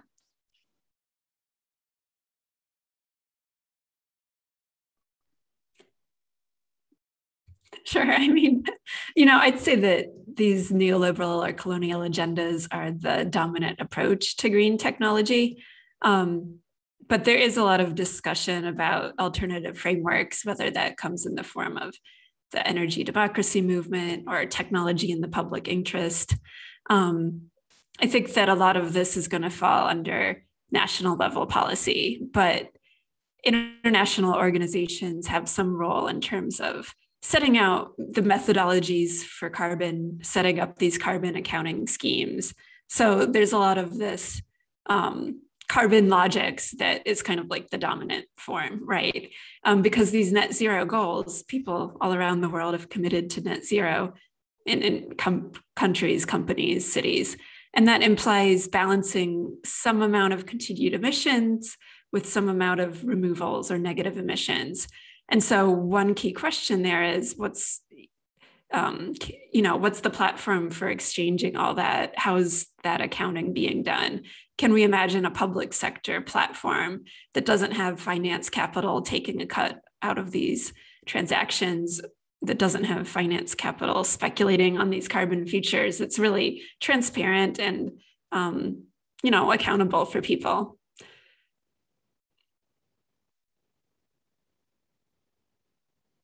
Maybe blockchain is part of that. I haven't decided what I think about that, but people are arguing that too, right? Because there's a lot of fraud in these carbon markets, a lot of errors. They have a terrible history. So there's a technological infrastructure for making that better, but there's also a regulatory one, right? Yeah, and I think that, where blockchains might be able to come in is redesigning how capital behaves in theory, right? That's again the claim of what it does and whom it can benefit. And so if you have, for example, I guess like a project like this that then is able to also be accompanied by a design where the speculative, like attention gets to then, the capital that comes with speculative attention gets to flow back into funding these schemes. That's where, I guess, Web3 claims that it could, help. Again, yet to be proven.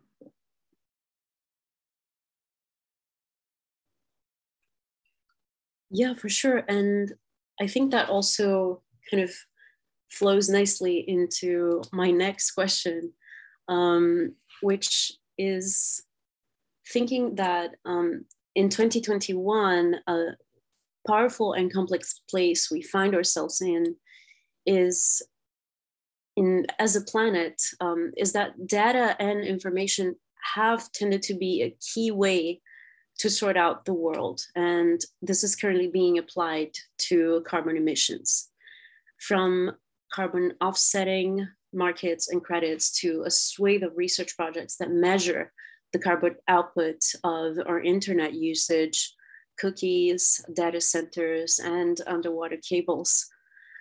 There's lots of different ways that our individual and collective carbon emissions are measured. And with it comes a set of emergent tensions around limitations on the categories we place on things, moralism, as well as personal doubts about their effectiveness and agency. And one recent example of that is the revelation that many tree planting projects linked to carbon credits are abandoned, not looked after, or create more carbon emissions than they are expected to reduce. And this speaks to the entanglement of our actions within wider systems, and that often we do not know the future of these projects. And I think that we here perhaps needs to be localized, right? I think I'm aware that I'm speaking within an institution located in the global north. Coming from the global south, as I do, you know that these projects end up like this because it is something that has happened repeatedly for 500 years. This is not a news to everyone. But I'm thinking in this question, what I want to do is to kind of understand the balance or position questions of uncertainty and individual accountability and responsibility. And here, as a direct prompt, Holly, as you have a book coming out on net zero, maybe you would like to kind of start us off on these reflections. Sure, I'll start out by just saying that, one problem with net zero is that it takes the focus off of producing fossil fuels and it focuses our attention after the point of combustion on emissions. And so it focuses towards, individual consumers. And I think it's, neoliberal trap in that way where, we are in some ways accountable for our emissions, but we also know that there's deep structural factors that condition how much we can change and how. And so my book is called Ending Fossil Fuels because we need to focus back on production. So acknowledging that, what do we do about the emissions? Like you said, the carbon markets and credits are kind of a disaster. And part of it is these bureaucratic systems. So anthropologists Sarah Milne and Sango Mahanti have a great anthropological analysis of work they did in Cambodia around forest carbon schemes. And they refer to this as bureaucratic violence. They trace the ways these systems of validation and verification for carbon credits,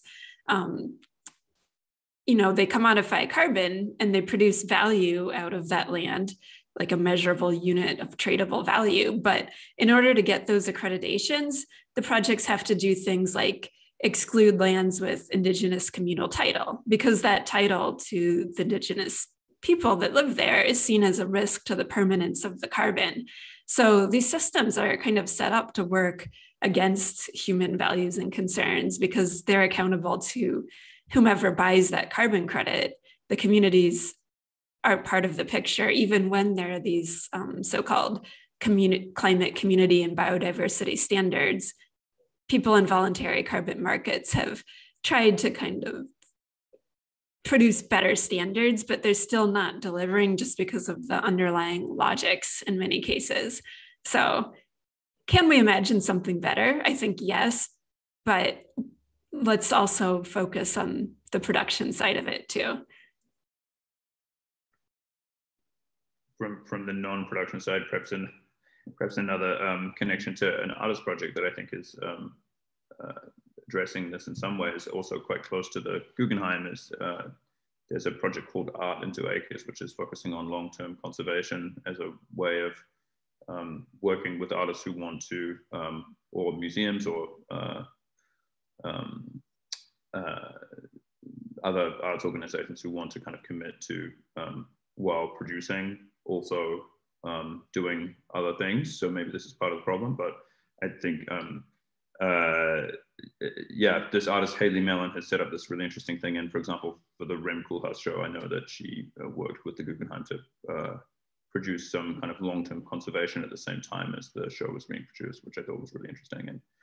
And yeah, certainly something that's happening in the art world as we speak, that is one of the first things to try and address these types of things in ways that have like long-term impacts.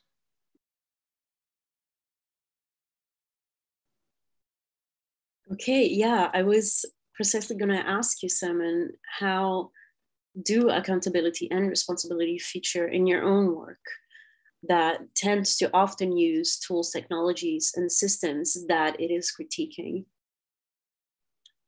Sure, yeah, I mean, you know, my work is exploring and kind of trying to, I guess, take a second look at some of the claims of the industries that we are all kind of, as Holly mentioned, structurally forced to interact with, right?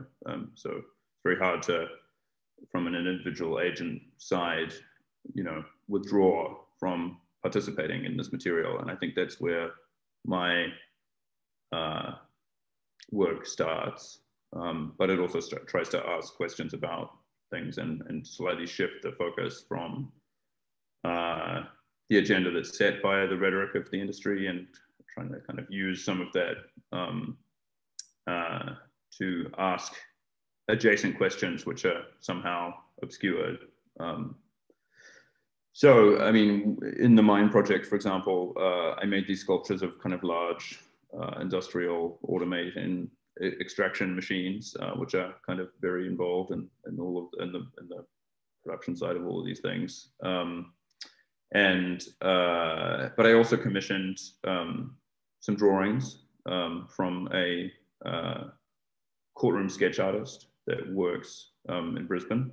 She's been working in courts for 30 years, and I asked her to make speculative sketches of the people at the helm of some of these industrial products, as if they were in courtroom environments, which has happened actually in Australia recently. Rio Tinto has been on trial for some of the things that we've been talking about, especially as it interacts with the indigenous land, which it does a lot, mining there, of course.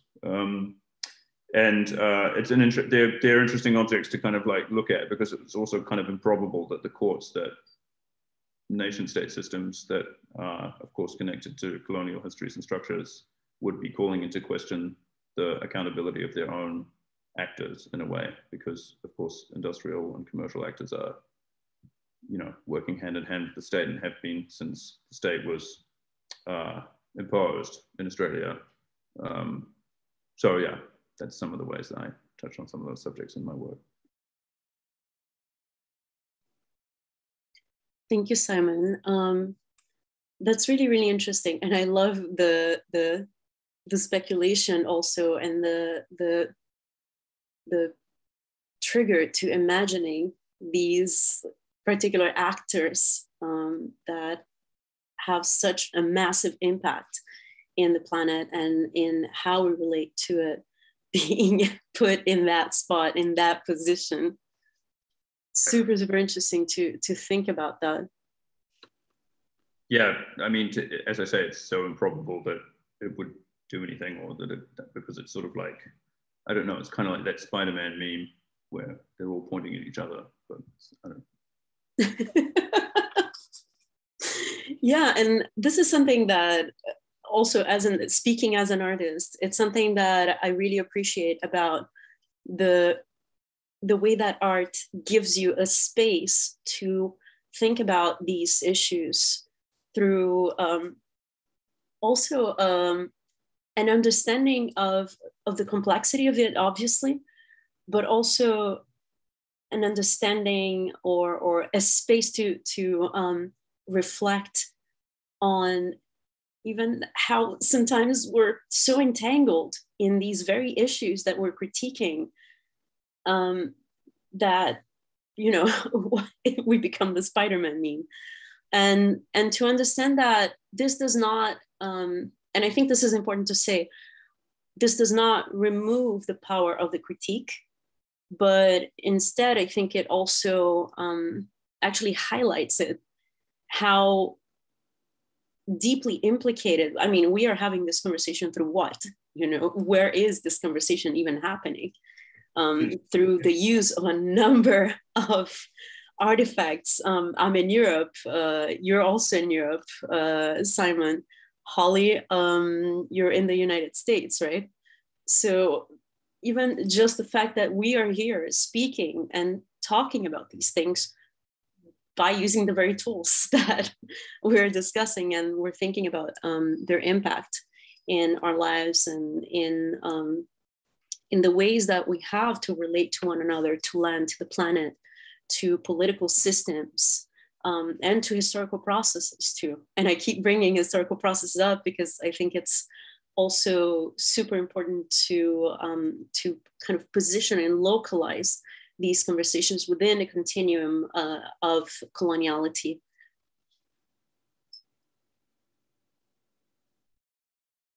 Do you have any further comments on this?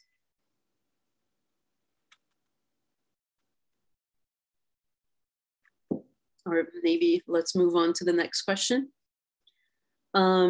which I think is also quite interesting and really relates to what we're talking about here. So in recent months, there's been a lot of debate in digital art and design circles about NFTs, which is a format for artists to sell their work online directly to anyone worldwide. And NFTs have been criticized for a number of things, from adding disproportionately to people's carbon footprint to the perpetuation of exhaustive and exploitative structures of art and labor. And this is a question more for Simon. I know that you use, or we start with Simon. I know that you use NFT in your most recent project. So could you tell us a little bit more about what this is and the reality that they could provide? Yeah, I mean, I think the NFT context for art is really interesting. Also in terms of the way that, again, it's about, I mean, again, the claim of the promise of it is about being able to redefine how assets move around and how, you know, money behaves in art. And I think one of the amazing things which has been talked about that has happened really in an interesting way to change how artwork is produced and distributed with NFTs is that something that was proposed by a lot of people, but also by conceptual artists in the 60s, to have a resale contract written into secondary resales where an artist would get a royalty when a work is sold. So when kind of secondary value is produced, then there's a way to kind of like hold that and get access to that for the person who created the work. And people have tried to do that in contemporary art context for a while, but it's never really functioned. And it's become a norm in NFTs to have an automated part of the contract on resale to automatically deliver some of that value back on resale. And that's changed the way that artists make work for those environments, because the interests of the collector and the interests of the artist are more aligned. Like in the traditional art world, the ideal situation for me would be to create a unique work, send it to a collector, hopefully a museum, and then to never sell it again and keep it forever. In the NFT world, both the artist and the collector want it to be resold and continue to kind of move around commercially, and that just makes very, very different kinds of artwork possible and very different types of projects design. And with regards to the question of energy production and energy use in NFT infrastructure and blockchain infrastructure in general, I think there's a lot of confusion around this. There's been a real difficulty in measuring this, because what do you measure? Number one, what do you measure in terms of which energy is associated with, from an artist's perspective, producing and storing an asset is actually quite a small amount of energy used on a blockchain, even on a proof of work blockchain, which is the kind of more energy intensive blockchains like Bitcoin and Ethereum currently use. Ethereum being the main blockchain network that is used for NFTs, the main marketplace is happening there. But actually it's more in the production and distribution of Ether, the currency that is used on Ethereum. So without going into too much detail, actually the more expensive an NFT is, the more energy use it has, because it consumes more power to make and move around the currency that buys it. But even in that context, Ethereum is moving towards proof of stake, which is this other less energy intensive way of producing blockchains. But you also lose something with that. The proof of work blockchain is designed to produce a particular sort of incentive structure for production and of value, which is hard to replicate in other ways. So, people on the Bitcoin side who think that proof of work is the best way of doing that say that it's not a waste of energy, that it's rather a use of energy to produce a particular type of system, which is quite hard to produce. I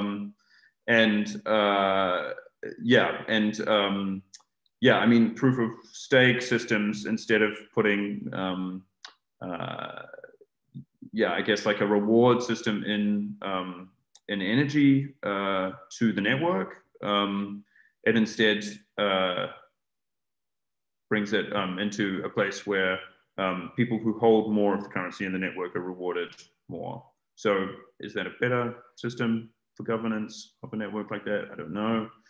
And then I guess there's another question, which would be about comparing blockchain artwork and distribution and production to other forms of artwork distribution and production, which is very energy intensive, flying around the world and storing things and producing large objects, etc. So I'm being told that we're reaching the edge of time here, so I'll leave it at that.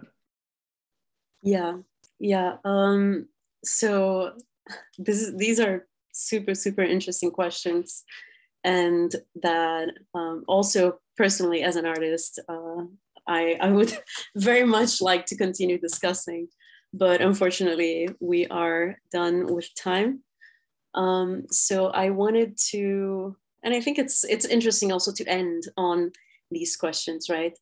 So I wanted to thank you both for participating and for your really interesting contributions to this discussion. And thank you everyone at the Guggenheim again for putting up this event. And thank you to also all who watched this stream and this conversation.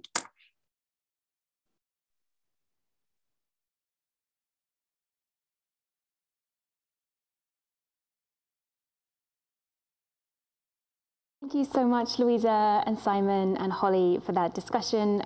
We're back here at the Guggenheim and entering into our final session of the day. We are looking now into something a little bit more like field research. We're looking and talking to the researcher and writer Elizabeth Hoover, whose practice is related to food sovereignty and raising issues related to the relationship between land, history, people, and place. We're talking about the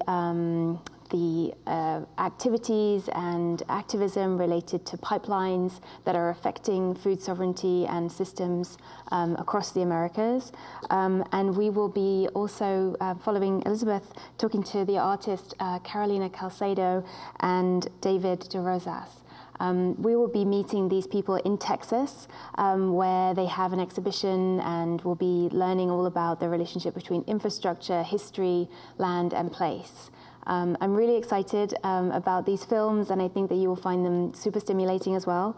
And I'm so glad that we have Macarena Gomez-Baris, who is an academic at Pratt Institute here in Brooklyn, and she's also the author of a book called Extractive Geographies.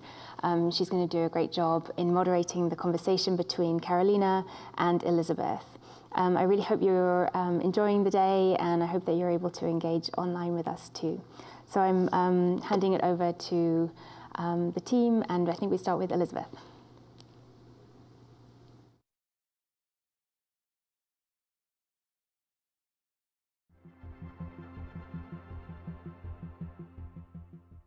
My name is Carolina Caicedo. I am a visual artist. My name is David de Rosas. I'm a filmmaker and visual artist. We are at the Visual Arts Center at UT Austin in our show that just opened called The Blessings of the Mystery.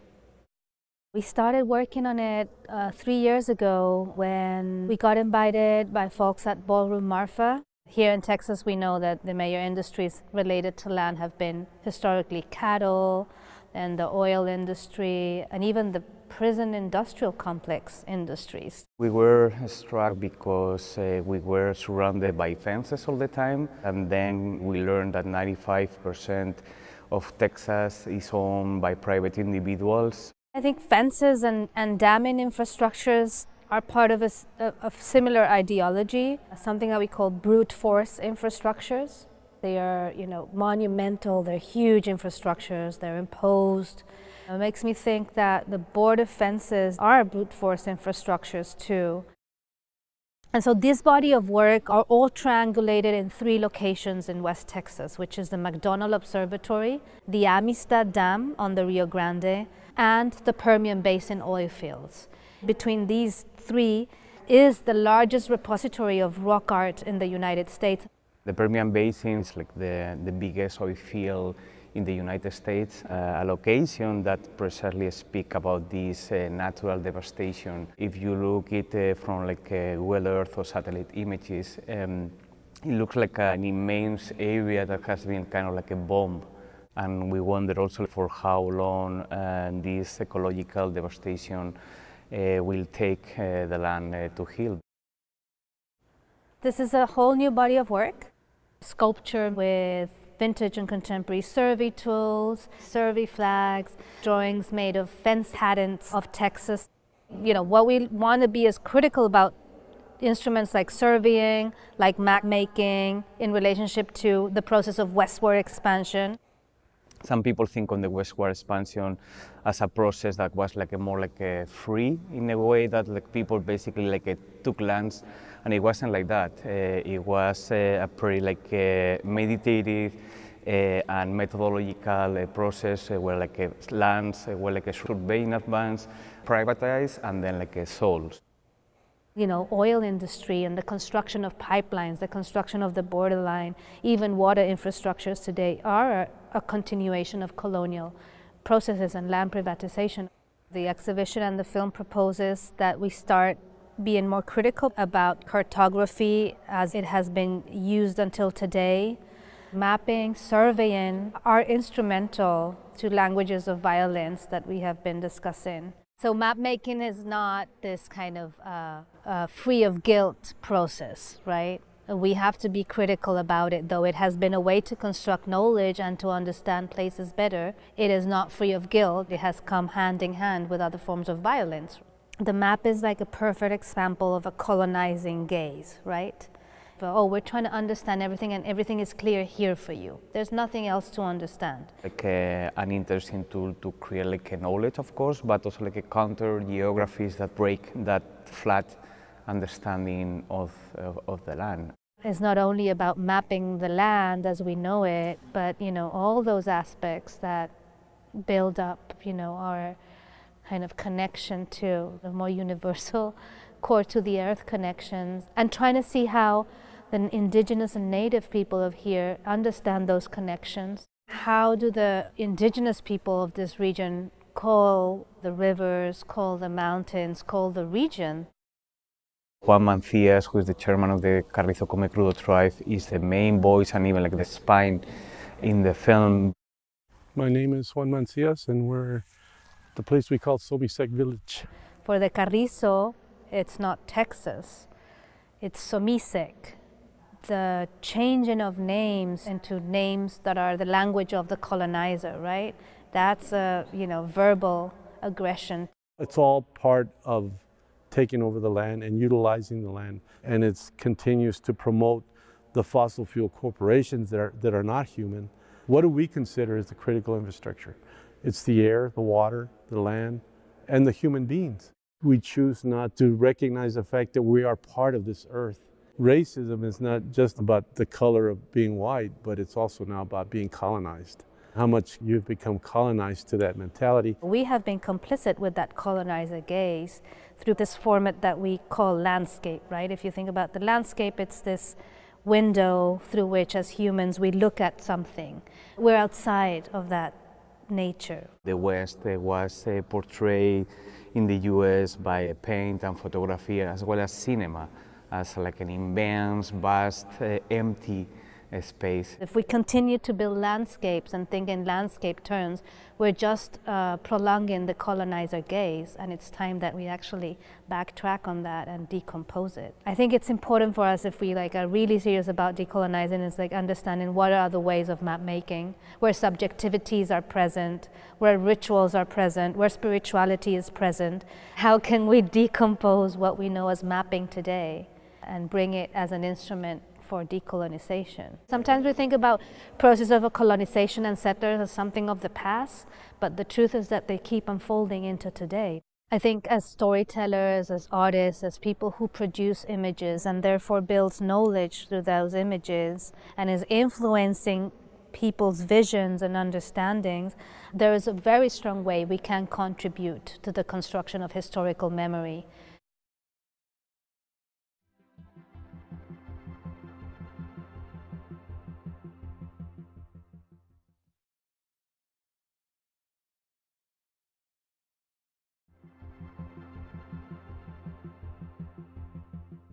I'm Elizabeth Hoover. I am an associate professor in the Environmental Science Policy Management Department at UC Berkeley. The first book that I wrote was called The River is in Us, Fighting Toxics in a Mohawk Community, that focuses on environmental health research that the community did with field workers from the community. While I was there, I started volunteering with this group called Ganahio Yangoya Dohage, or We Are Planting Good Seeds, working to get people back into farming and gardening and seed saving and eating local produce. That led me to wonder, how are other community-based organizations in other tribal communities doing this work? So I started attending these different food sovereignty summits that have been popping up over the last decade or so. Traveled 20,000 miles around the country and went to 40 different communities and asked people, what are some of the successes and challenges that you're having and facing? How are you defining food sovereignty for your community? How do you center control over a food system with the food producers and the consumers, as opposed to these multinational corporations who really control the food systems now? And how do you prevent that environment from becoming contaminated through other people's bad ideas? The reason why there's such a push now and a movement to reclaim food sovereignty is because the settler colonial system here has intentionally targeted indigenous food systems for destruction for the purposes of political domination.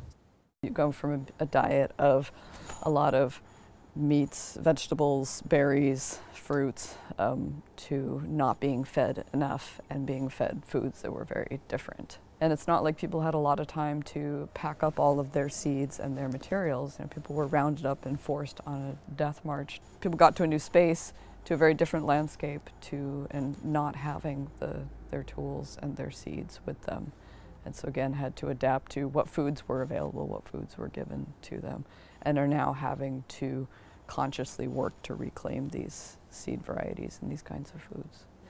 Working to reclaim health is a very political act when the health of your community has been intentionally targeted for destruction. So taking those ideas around control over food and agriculture systems, how do we instead localize food systems so that they all look a little different and are controlled by the local communities and are reliant on foods that will do well in those local spaces? How do you remedy health through taking control over these food systems?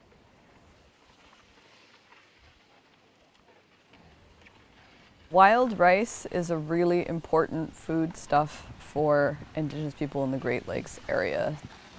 For people who go out and gather this wild rice, who take their canoes and their knockers, these two big sticks, and go out and they bend the heads of the rice over and tap it, and somebody in the back of the canoe will kind of push the canoe along. So it's a particular skill that's passed down, through communities, through families, and along the way you have all of these specialists who are making their living for the year. When tribal nations signed treaties with the United States, it was often with the understanding that people would still have the right, ensured through law, to gather traditional foods in these spaces, and those rights are being threatened by the potential of those spaces becoming contaminated. It's a really sensitive plant. It requires a certain amount of very clean water, and so if those waterways are contaminated, that plant dies, and it's very hard to bring it back. It's really difficult to reclaim chemical pollution or oil or other petrochemicals. Pipelines are being touted as a more efficient way to get oil to places where that oil is then refined and often shipped to other places around the world. The concerns is that pipelines leak. It's not like, oh, if this pipeline leaks, it's when and where it's going to leak. And you have to decide whose property do you put a pipeline over. And so companies feel that they can route these pipelines through these spaces that are blank on maps and left intentionally blank on maps. It's like, oh, here's all this empty space up here. We're just going to run the pipeline over the space that looks very empty on the map, but which on the ground is a very important habitat for wild rice, and where Native communities are out in spaces insured through treaties gathering food. I mean, leaving something blank can be an act of cartographic violence, right? Deciding what goes onto the paper and is deemed as worthy of being mapped and what spaces get left blank. To the outside viewer, it's like, oh, it's a map. It's very objective, right? This is just showing me where things are. But a lot of power goes into deciding what is put on that map, what is brought attention to, what is deemed as worthy of mapping out there. A big part of the activism of these Indigenous water protectors and allies has been to make very visible to the public, what does it look like when a big scar is cut through the earth to put these pipelines in? What does it look like after they're leaking? What does it look like when people go to resist those and are then pepper sprayed and beat up by the police? It has taken Indigenous leadership, but also other allied communities that recognize that these are terrible projects and are not worth permanent environmental destruction.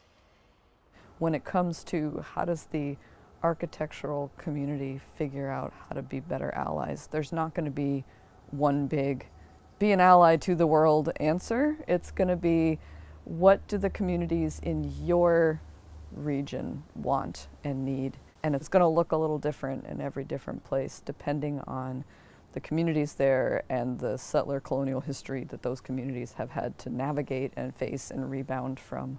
Allyship is important. Allyship that follows Indigenous leadership is even more important, and that takes as many numbers as possible.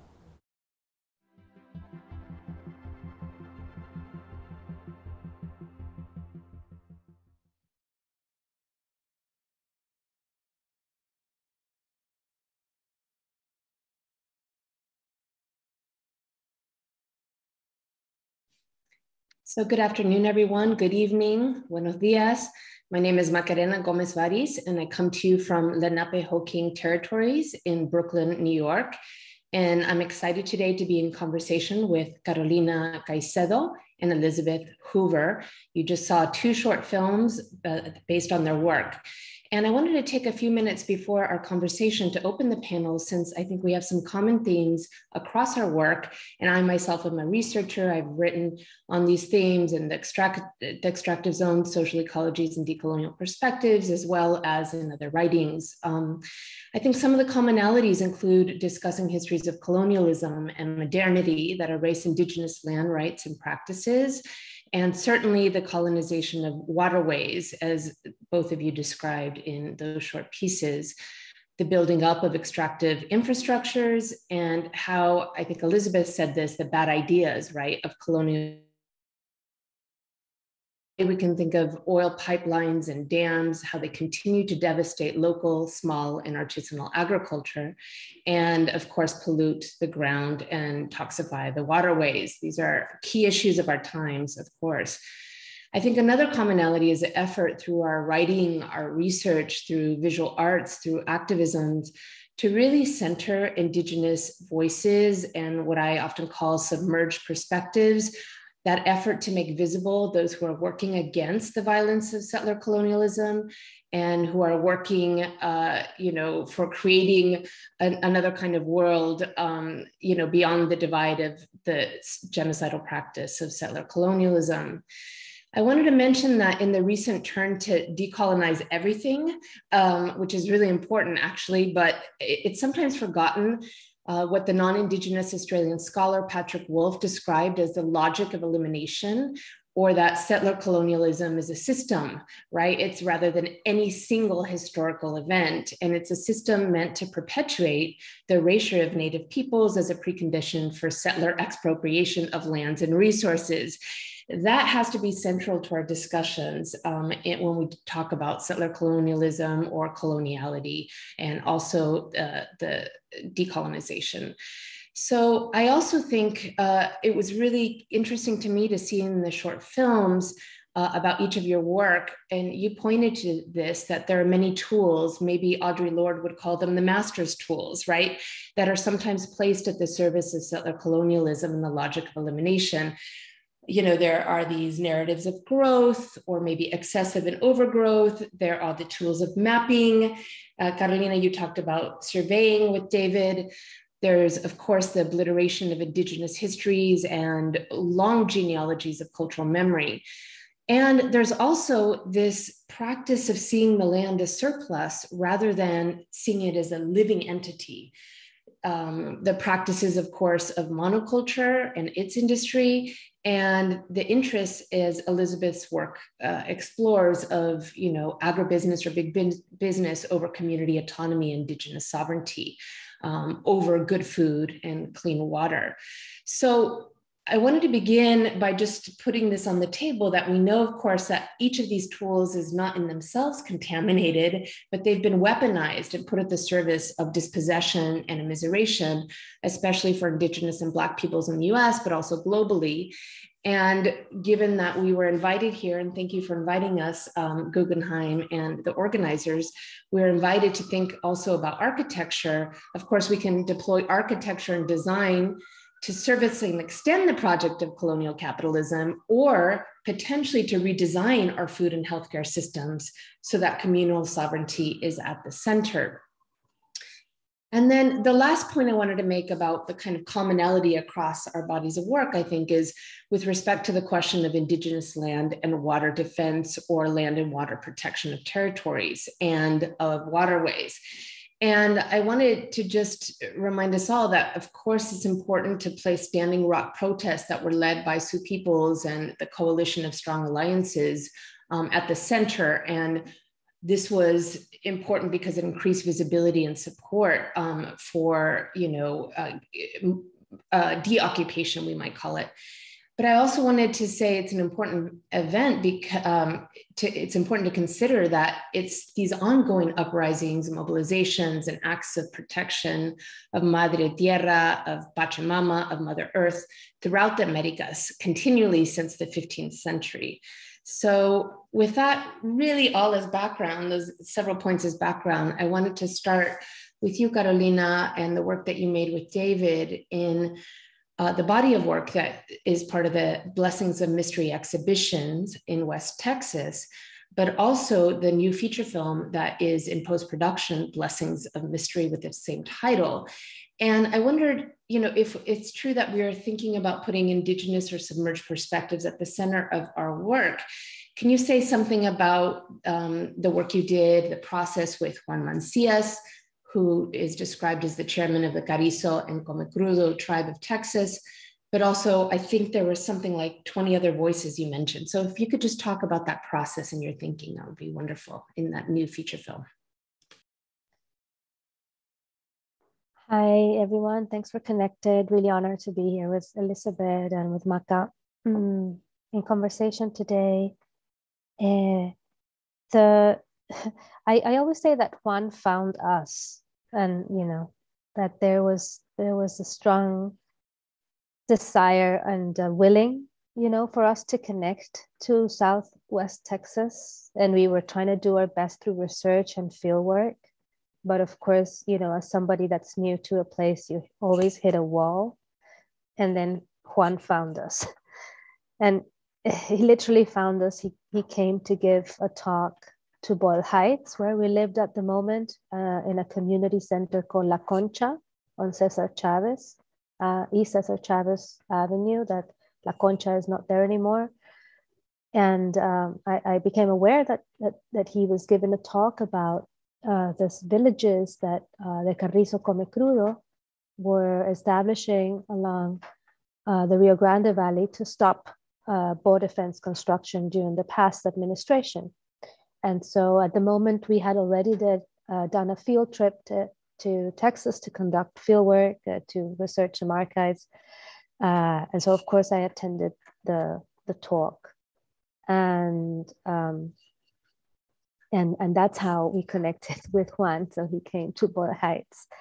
And we continued in conversation. We visited him and also visited different sites with him, and visited his cultural center in Floresville, close to San Antonio, participated of some special ceremonies like bird dance that they conduct, as a way to connect not only on the research level and the things that we were interested to, but accepting also that invitation to come to his place where his family lives and practices.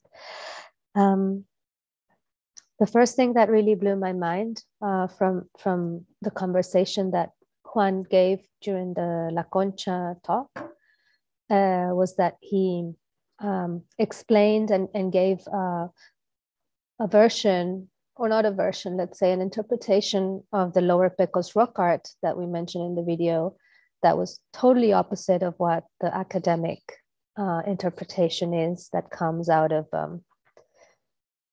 a group of people who are doing an excellent job in 3D and scanning and preserving with all their best intentions this Lower Pecos rock art that is, kind of we're losing that rich history and memory because it's in private land, because they're not taken care of, because of climate change effects, natural erosion, whatnot.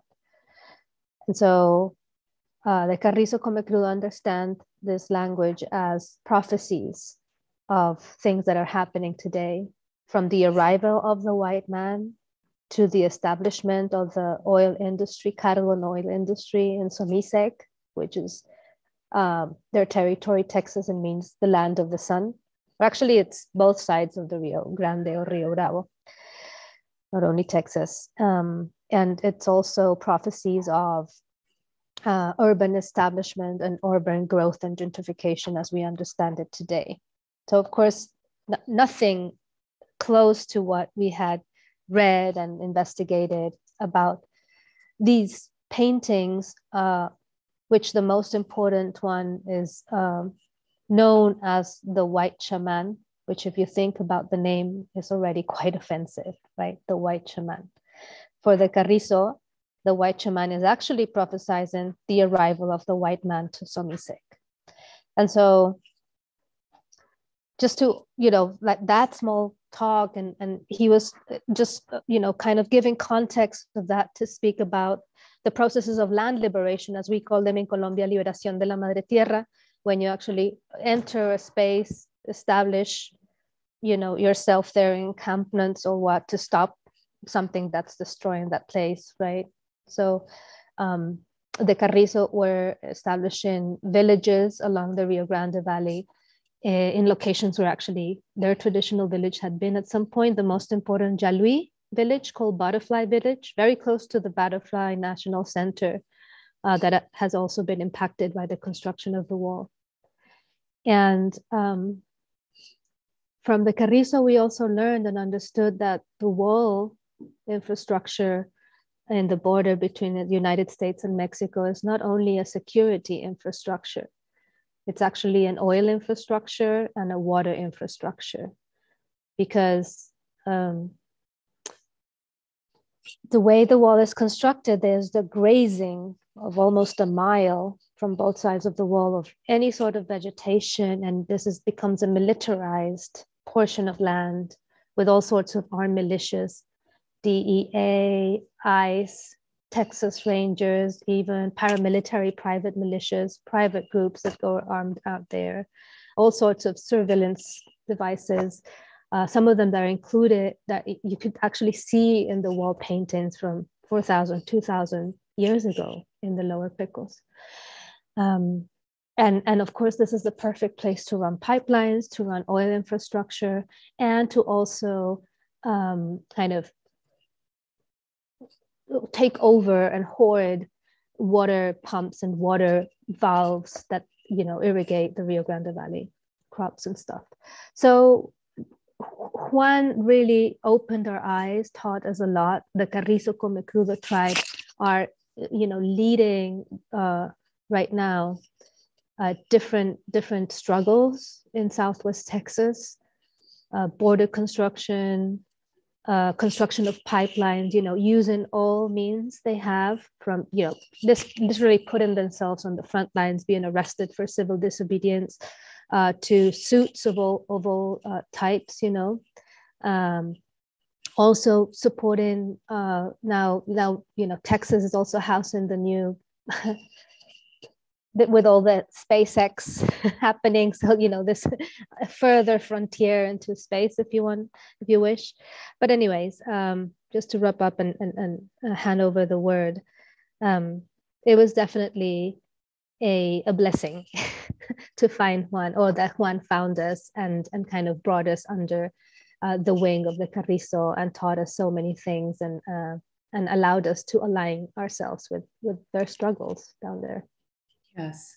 I mean, I'm struck by so many things of your response, in part that the butterflies, of course, have no border, but maybe they can't fly as high now as the border is made, right? So that's interesting, but also the rivers often that are diverted or polluted precisely because of the border that cuts them off. And both of you have worked extensively on rivers. And for Elizabeth, I mean, in the past, your book, The Rivers in Us, is such a beautiful title. And it reminds me actually of a saying by a group that Carolina's worked with in Southwestern Cauca, Colombia, about we're not just living by the river, we are the river. So this idea of this breakdown between the human and non-human, or this other modality. But in your past work, you've discussed in that book in particular the material effects of industrial contamination, specifically for the Mohawk community of Akwesasne in upstate New York.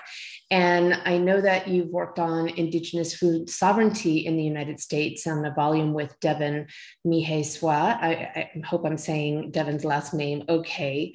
And currently are working on a wonderfully titled From Garden Warriors, Indigenizing the Local Food Movement under is that the full title, Indigenizing the Local Food Movement?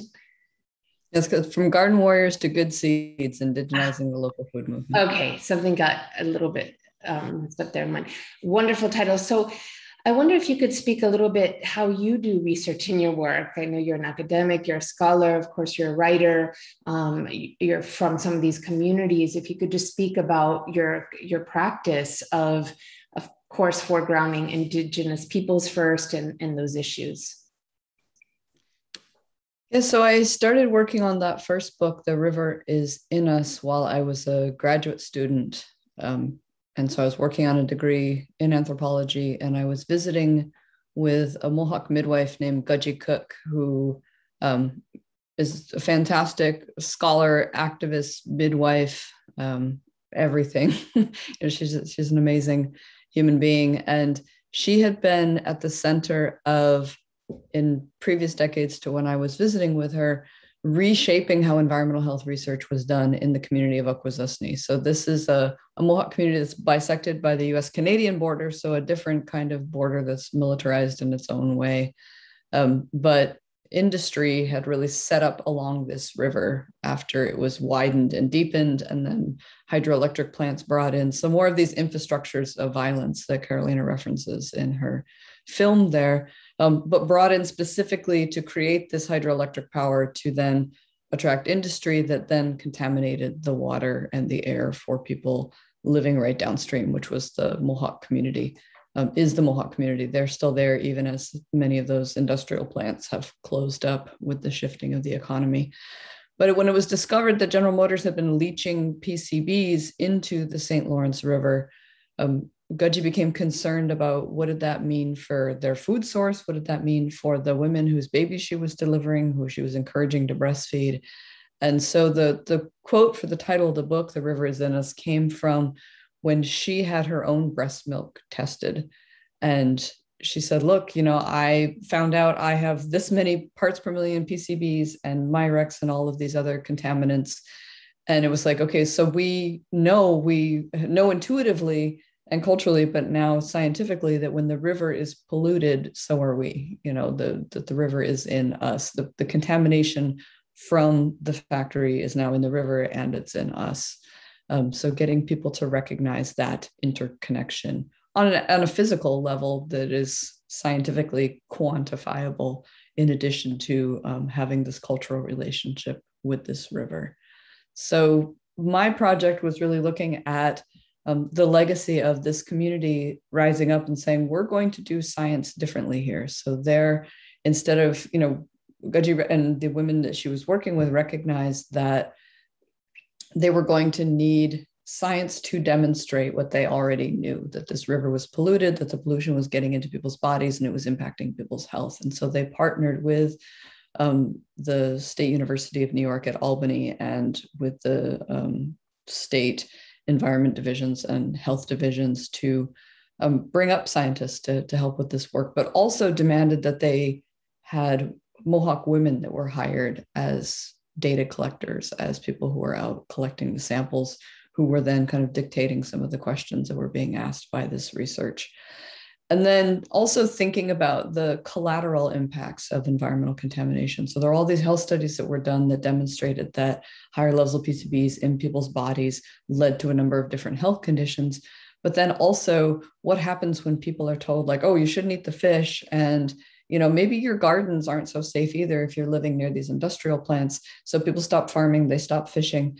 They don't have a bunch of money all of a sudden to go out and buy nice food like they had been growing and gathering themselves. So there's a real shift to diet that then leads to other health impacts that then the community had to organize around trying to address some of those issues. And that's what led me to this second book project of thinking about how are other communities working to address these food systems issues, especially through community-based gardening and farming projects. So I went from working with one group very closely in Akwesasne called Ganahio Yungwaya Dohage, or We Are Planting Good Seeds. So that's part of where the title for the new book comes from, is the effort of all of these Mohawk farmers and gardeners and seed keepers working to organize together and try to get more people excited about growing food and harvesting food. And then wondering how are other communities working to address this? And that's what led to this current projects, the From Garden Warriors to Good Seeds, I took to the road and drove 20,000 miles around the country and interviewed people in 40 different communities to find out more about these issues, how other tribal communities are addressing these things. But yeah, so I've gone on for a long time, but yeah, I've spent a lot of time in gardens. So that a lot of my method is weeding alongside people, sorting seeds, butchering chickens, whatever it is that people are working on as part of their food projects. So kind of not just trying to show up with pen and paper and, you know, take what I need and leave, but to also stay and contribute the kind of labor that they might be looking for. Well, I mean, I think this is, thank you for explaining that. And I think in both of your practices, there's this attention to daily life and attention to the way in which people live their daily lives, and to actually render that in complex ways, one has to be, you know, a kind of alongside rather than extracting information from, right? So I think that's really important. I hear that in both of your practices. I wanted to return to the comment that I mentioned at the opening about the master's tools, or these tools, and even something like the scientific approach, or Western scientific approach, or data collection, or in, you know, in your work, Elizabeth, or Carolina has talked about mapping as a colonial tool, right? These ways that there are either, you know, there are other ways to engage these strategies. There are other ways to think about how to put these tools to the service of potentially some other kind of end. So I wondered if you could talk about either counter mapping, Carolina, how you see that work, you know, what I'd call research otherwise, or ways of even working. Sometimes it's as if it's a more purist model of decolonization that's floating out there sometimes, right? Where it's as if we have to throw out the baby with the bathwater, but in fact, to engage a scientific community, to engage certain kinds of expertise, to engage coalitional work, or certain kinds of tools may in fact be important to these various struggles. So I wondered if you could speak on that, both of you. Well, in this particular body of work, and in the feature film that we are producing now, we keep a critical stance, not so much provide kind of other counter ways to utilize these tools. And we decided to do that precisely because we're speaking about the Southwest and how it continues to exist in the imaginary of people in a very particular way. And because, as I said, it's kind of the gateway now to other sort of surveying of the space now, right? With all this rich tycoons launching their rockets out into space. But also, you know, from academic points with the establishment of the observatory in Fort Davis, for example. So if you think about Fort Davis as a gateway to the West, that was a military post, and right, you know, you're standing there in that historical park. Now it's a national, like a federal park, and you look up into the mountains, and there's the observatory. Right, it's like this outpost into the universe. But I think it's important to, you know, when you do counter mapping, and it's possible to do it, and it's even possible to do it with the tools of the master. And I think folks like forensic architecture are a great example of how you position yourself and from where to position the use of these tools. That is not for profit, but is actually to hold accountable perpetrators of violence. For the Blessings of the Mystery, we are kind of dissecting the way, you know, the Homestead Act function to bring the United States out of bankruptcy after the Civil War, and to displace and dispossess indigenous peoples who ended up in places like Oklahoma, for example. And how, you know, through oil industry, eminent domain practices today, this colonization continues to unfold in Texas, specifically with the construction of pipelines, LNGs, out into the coast, along the borderline, along very vulnerable ecosystems and communities.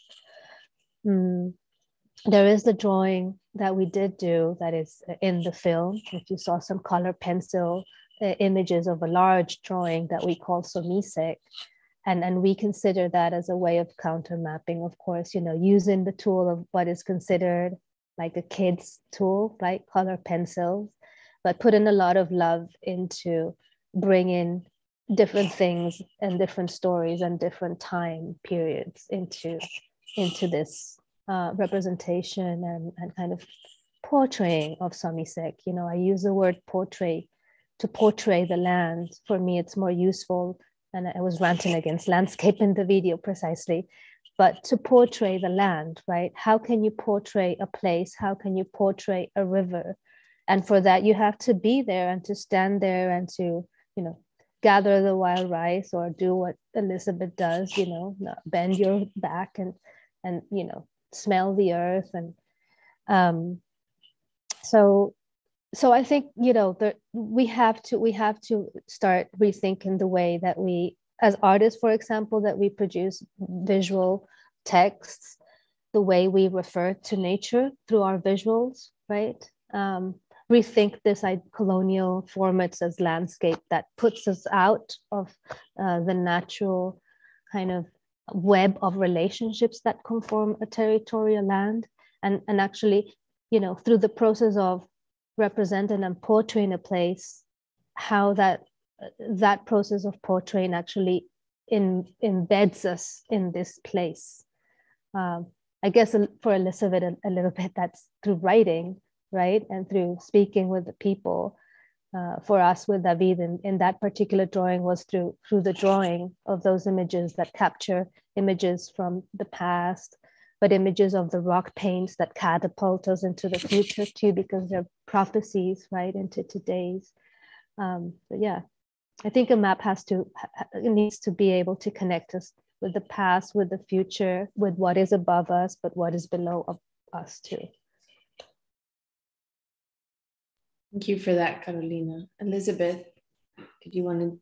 Yeah, I mentioned briefly in the video about how the way that pipeline companies depict these spaces is just these blank squares on maps that you can just run a line through. And that's a big part of where the effort of organizations like Honor the Earth that organize these pipeline rides to ride horses across the spaces where those pipelines would go as a way of bringing imagery to the broader public of this is the space where this pipeline will go. This is the wild rice lake that will be contaminated. And that was for the Sandpiper pipeline in 2014. And now ongoing efforts to resist Line 3 as they continue to dig in the ground, dig under waterways. There are many water protector camps set up trying to draw attention to these spaces, to these exact waterways, because these very sterile maps, as you've described, don't give any indication of what that landscape actually looks like and what it actually means to the people living there.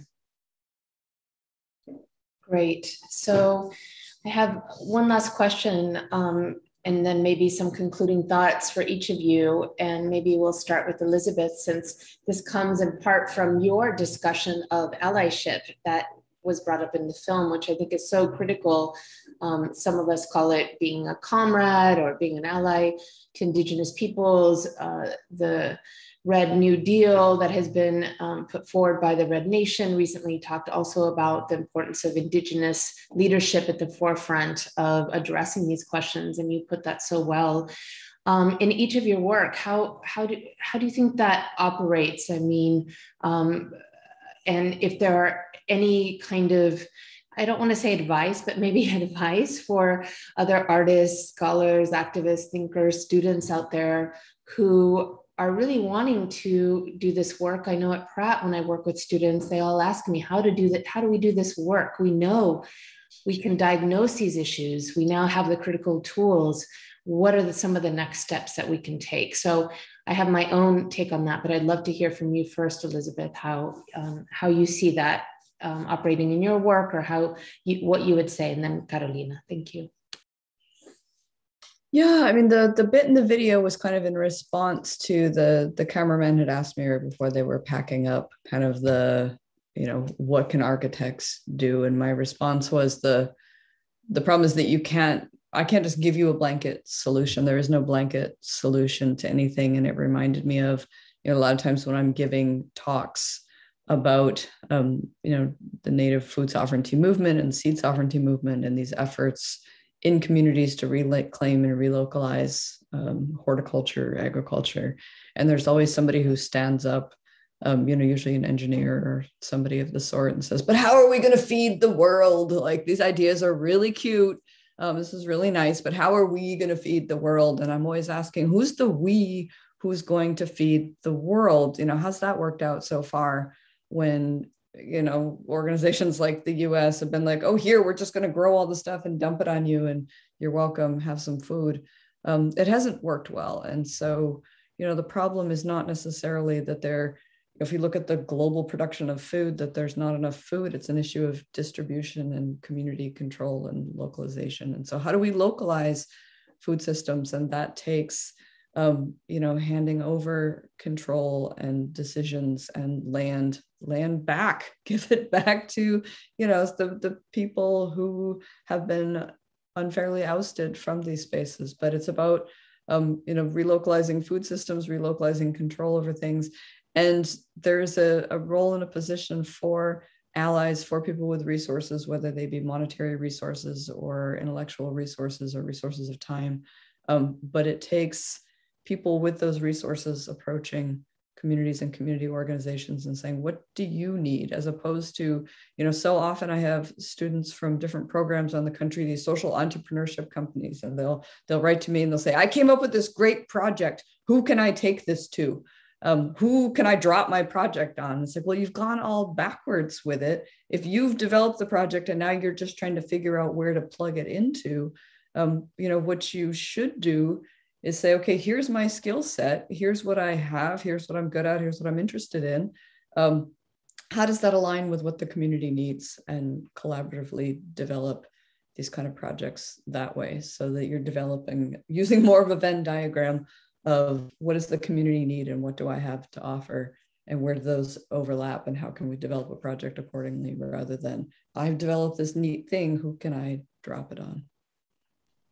Wonderful. Thank you, Carolina.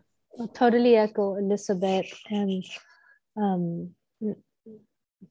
it's time for us to recognize Indigenous leadership, to also honor that they've been in the front line of all sorts of struggles for so long, and now all these struggles want to get dumped into a single, again, colonizer term that we call climate change, climate justice, which has so many, threads and particularities. So we should be attentive, as people who use words and images, how we are using those words and images to Juan, the Carrizo Come Crudo tribe is non-federally recognized tribe, non-state recognized tribe.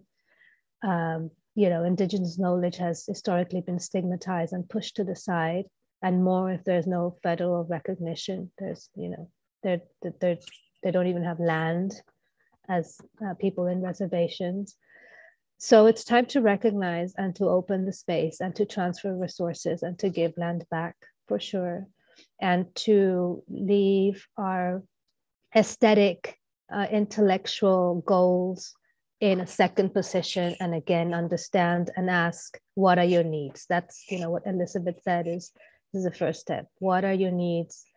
What do you need? How can I support your agendas? How can I, walk along you and support, what your goals are? So very echo a lot what Elizabeth just said beautifully. I think what you both are also pointing to is the need. Certainly our institutions come out of long histories of colonialism as well, right? And higher education does as well. So the need to really transform disciplines. I mean, there are a lot of tools to be taken from the disciplines, but how to also think about putting those at the service of community needs in the ways that you both just outlined. So thank you very much. I wonder if you have any final words or anything that you want to point our audience to in your practices or in your writing, and then we'll close. Any final words?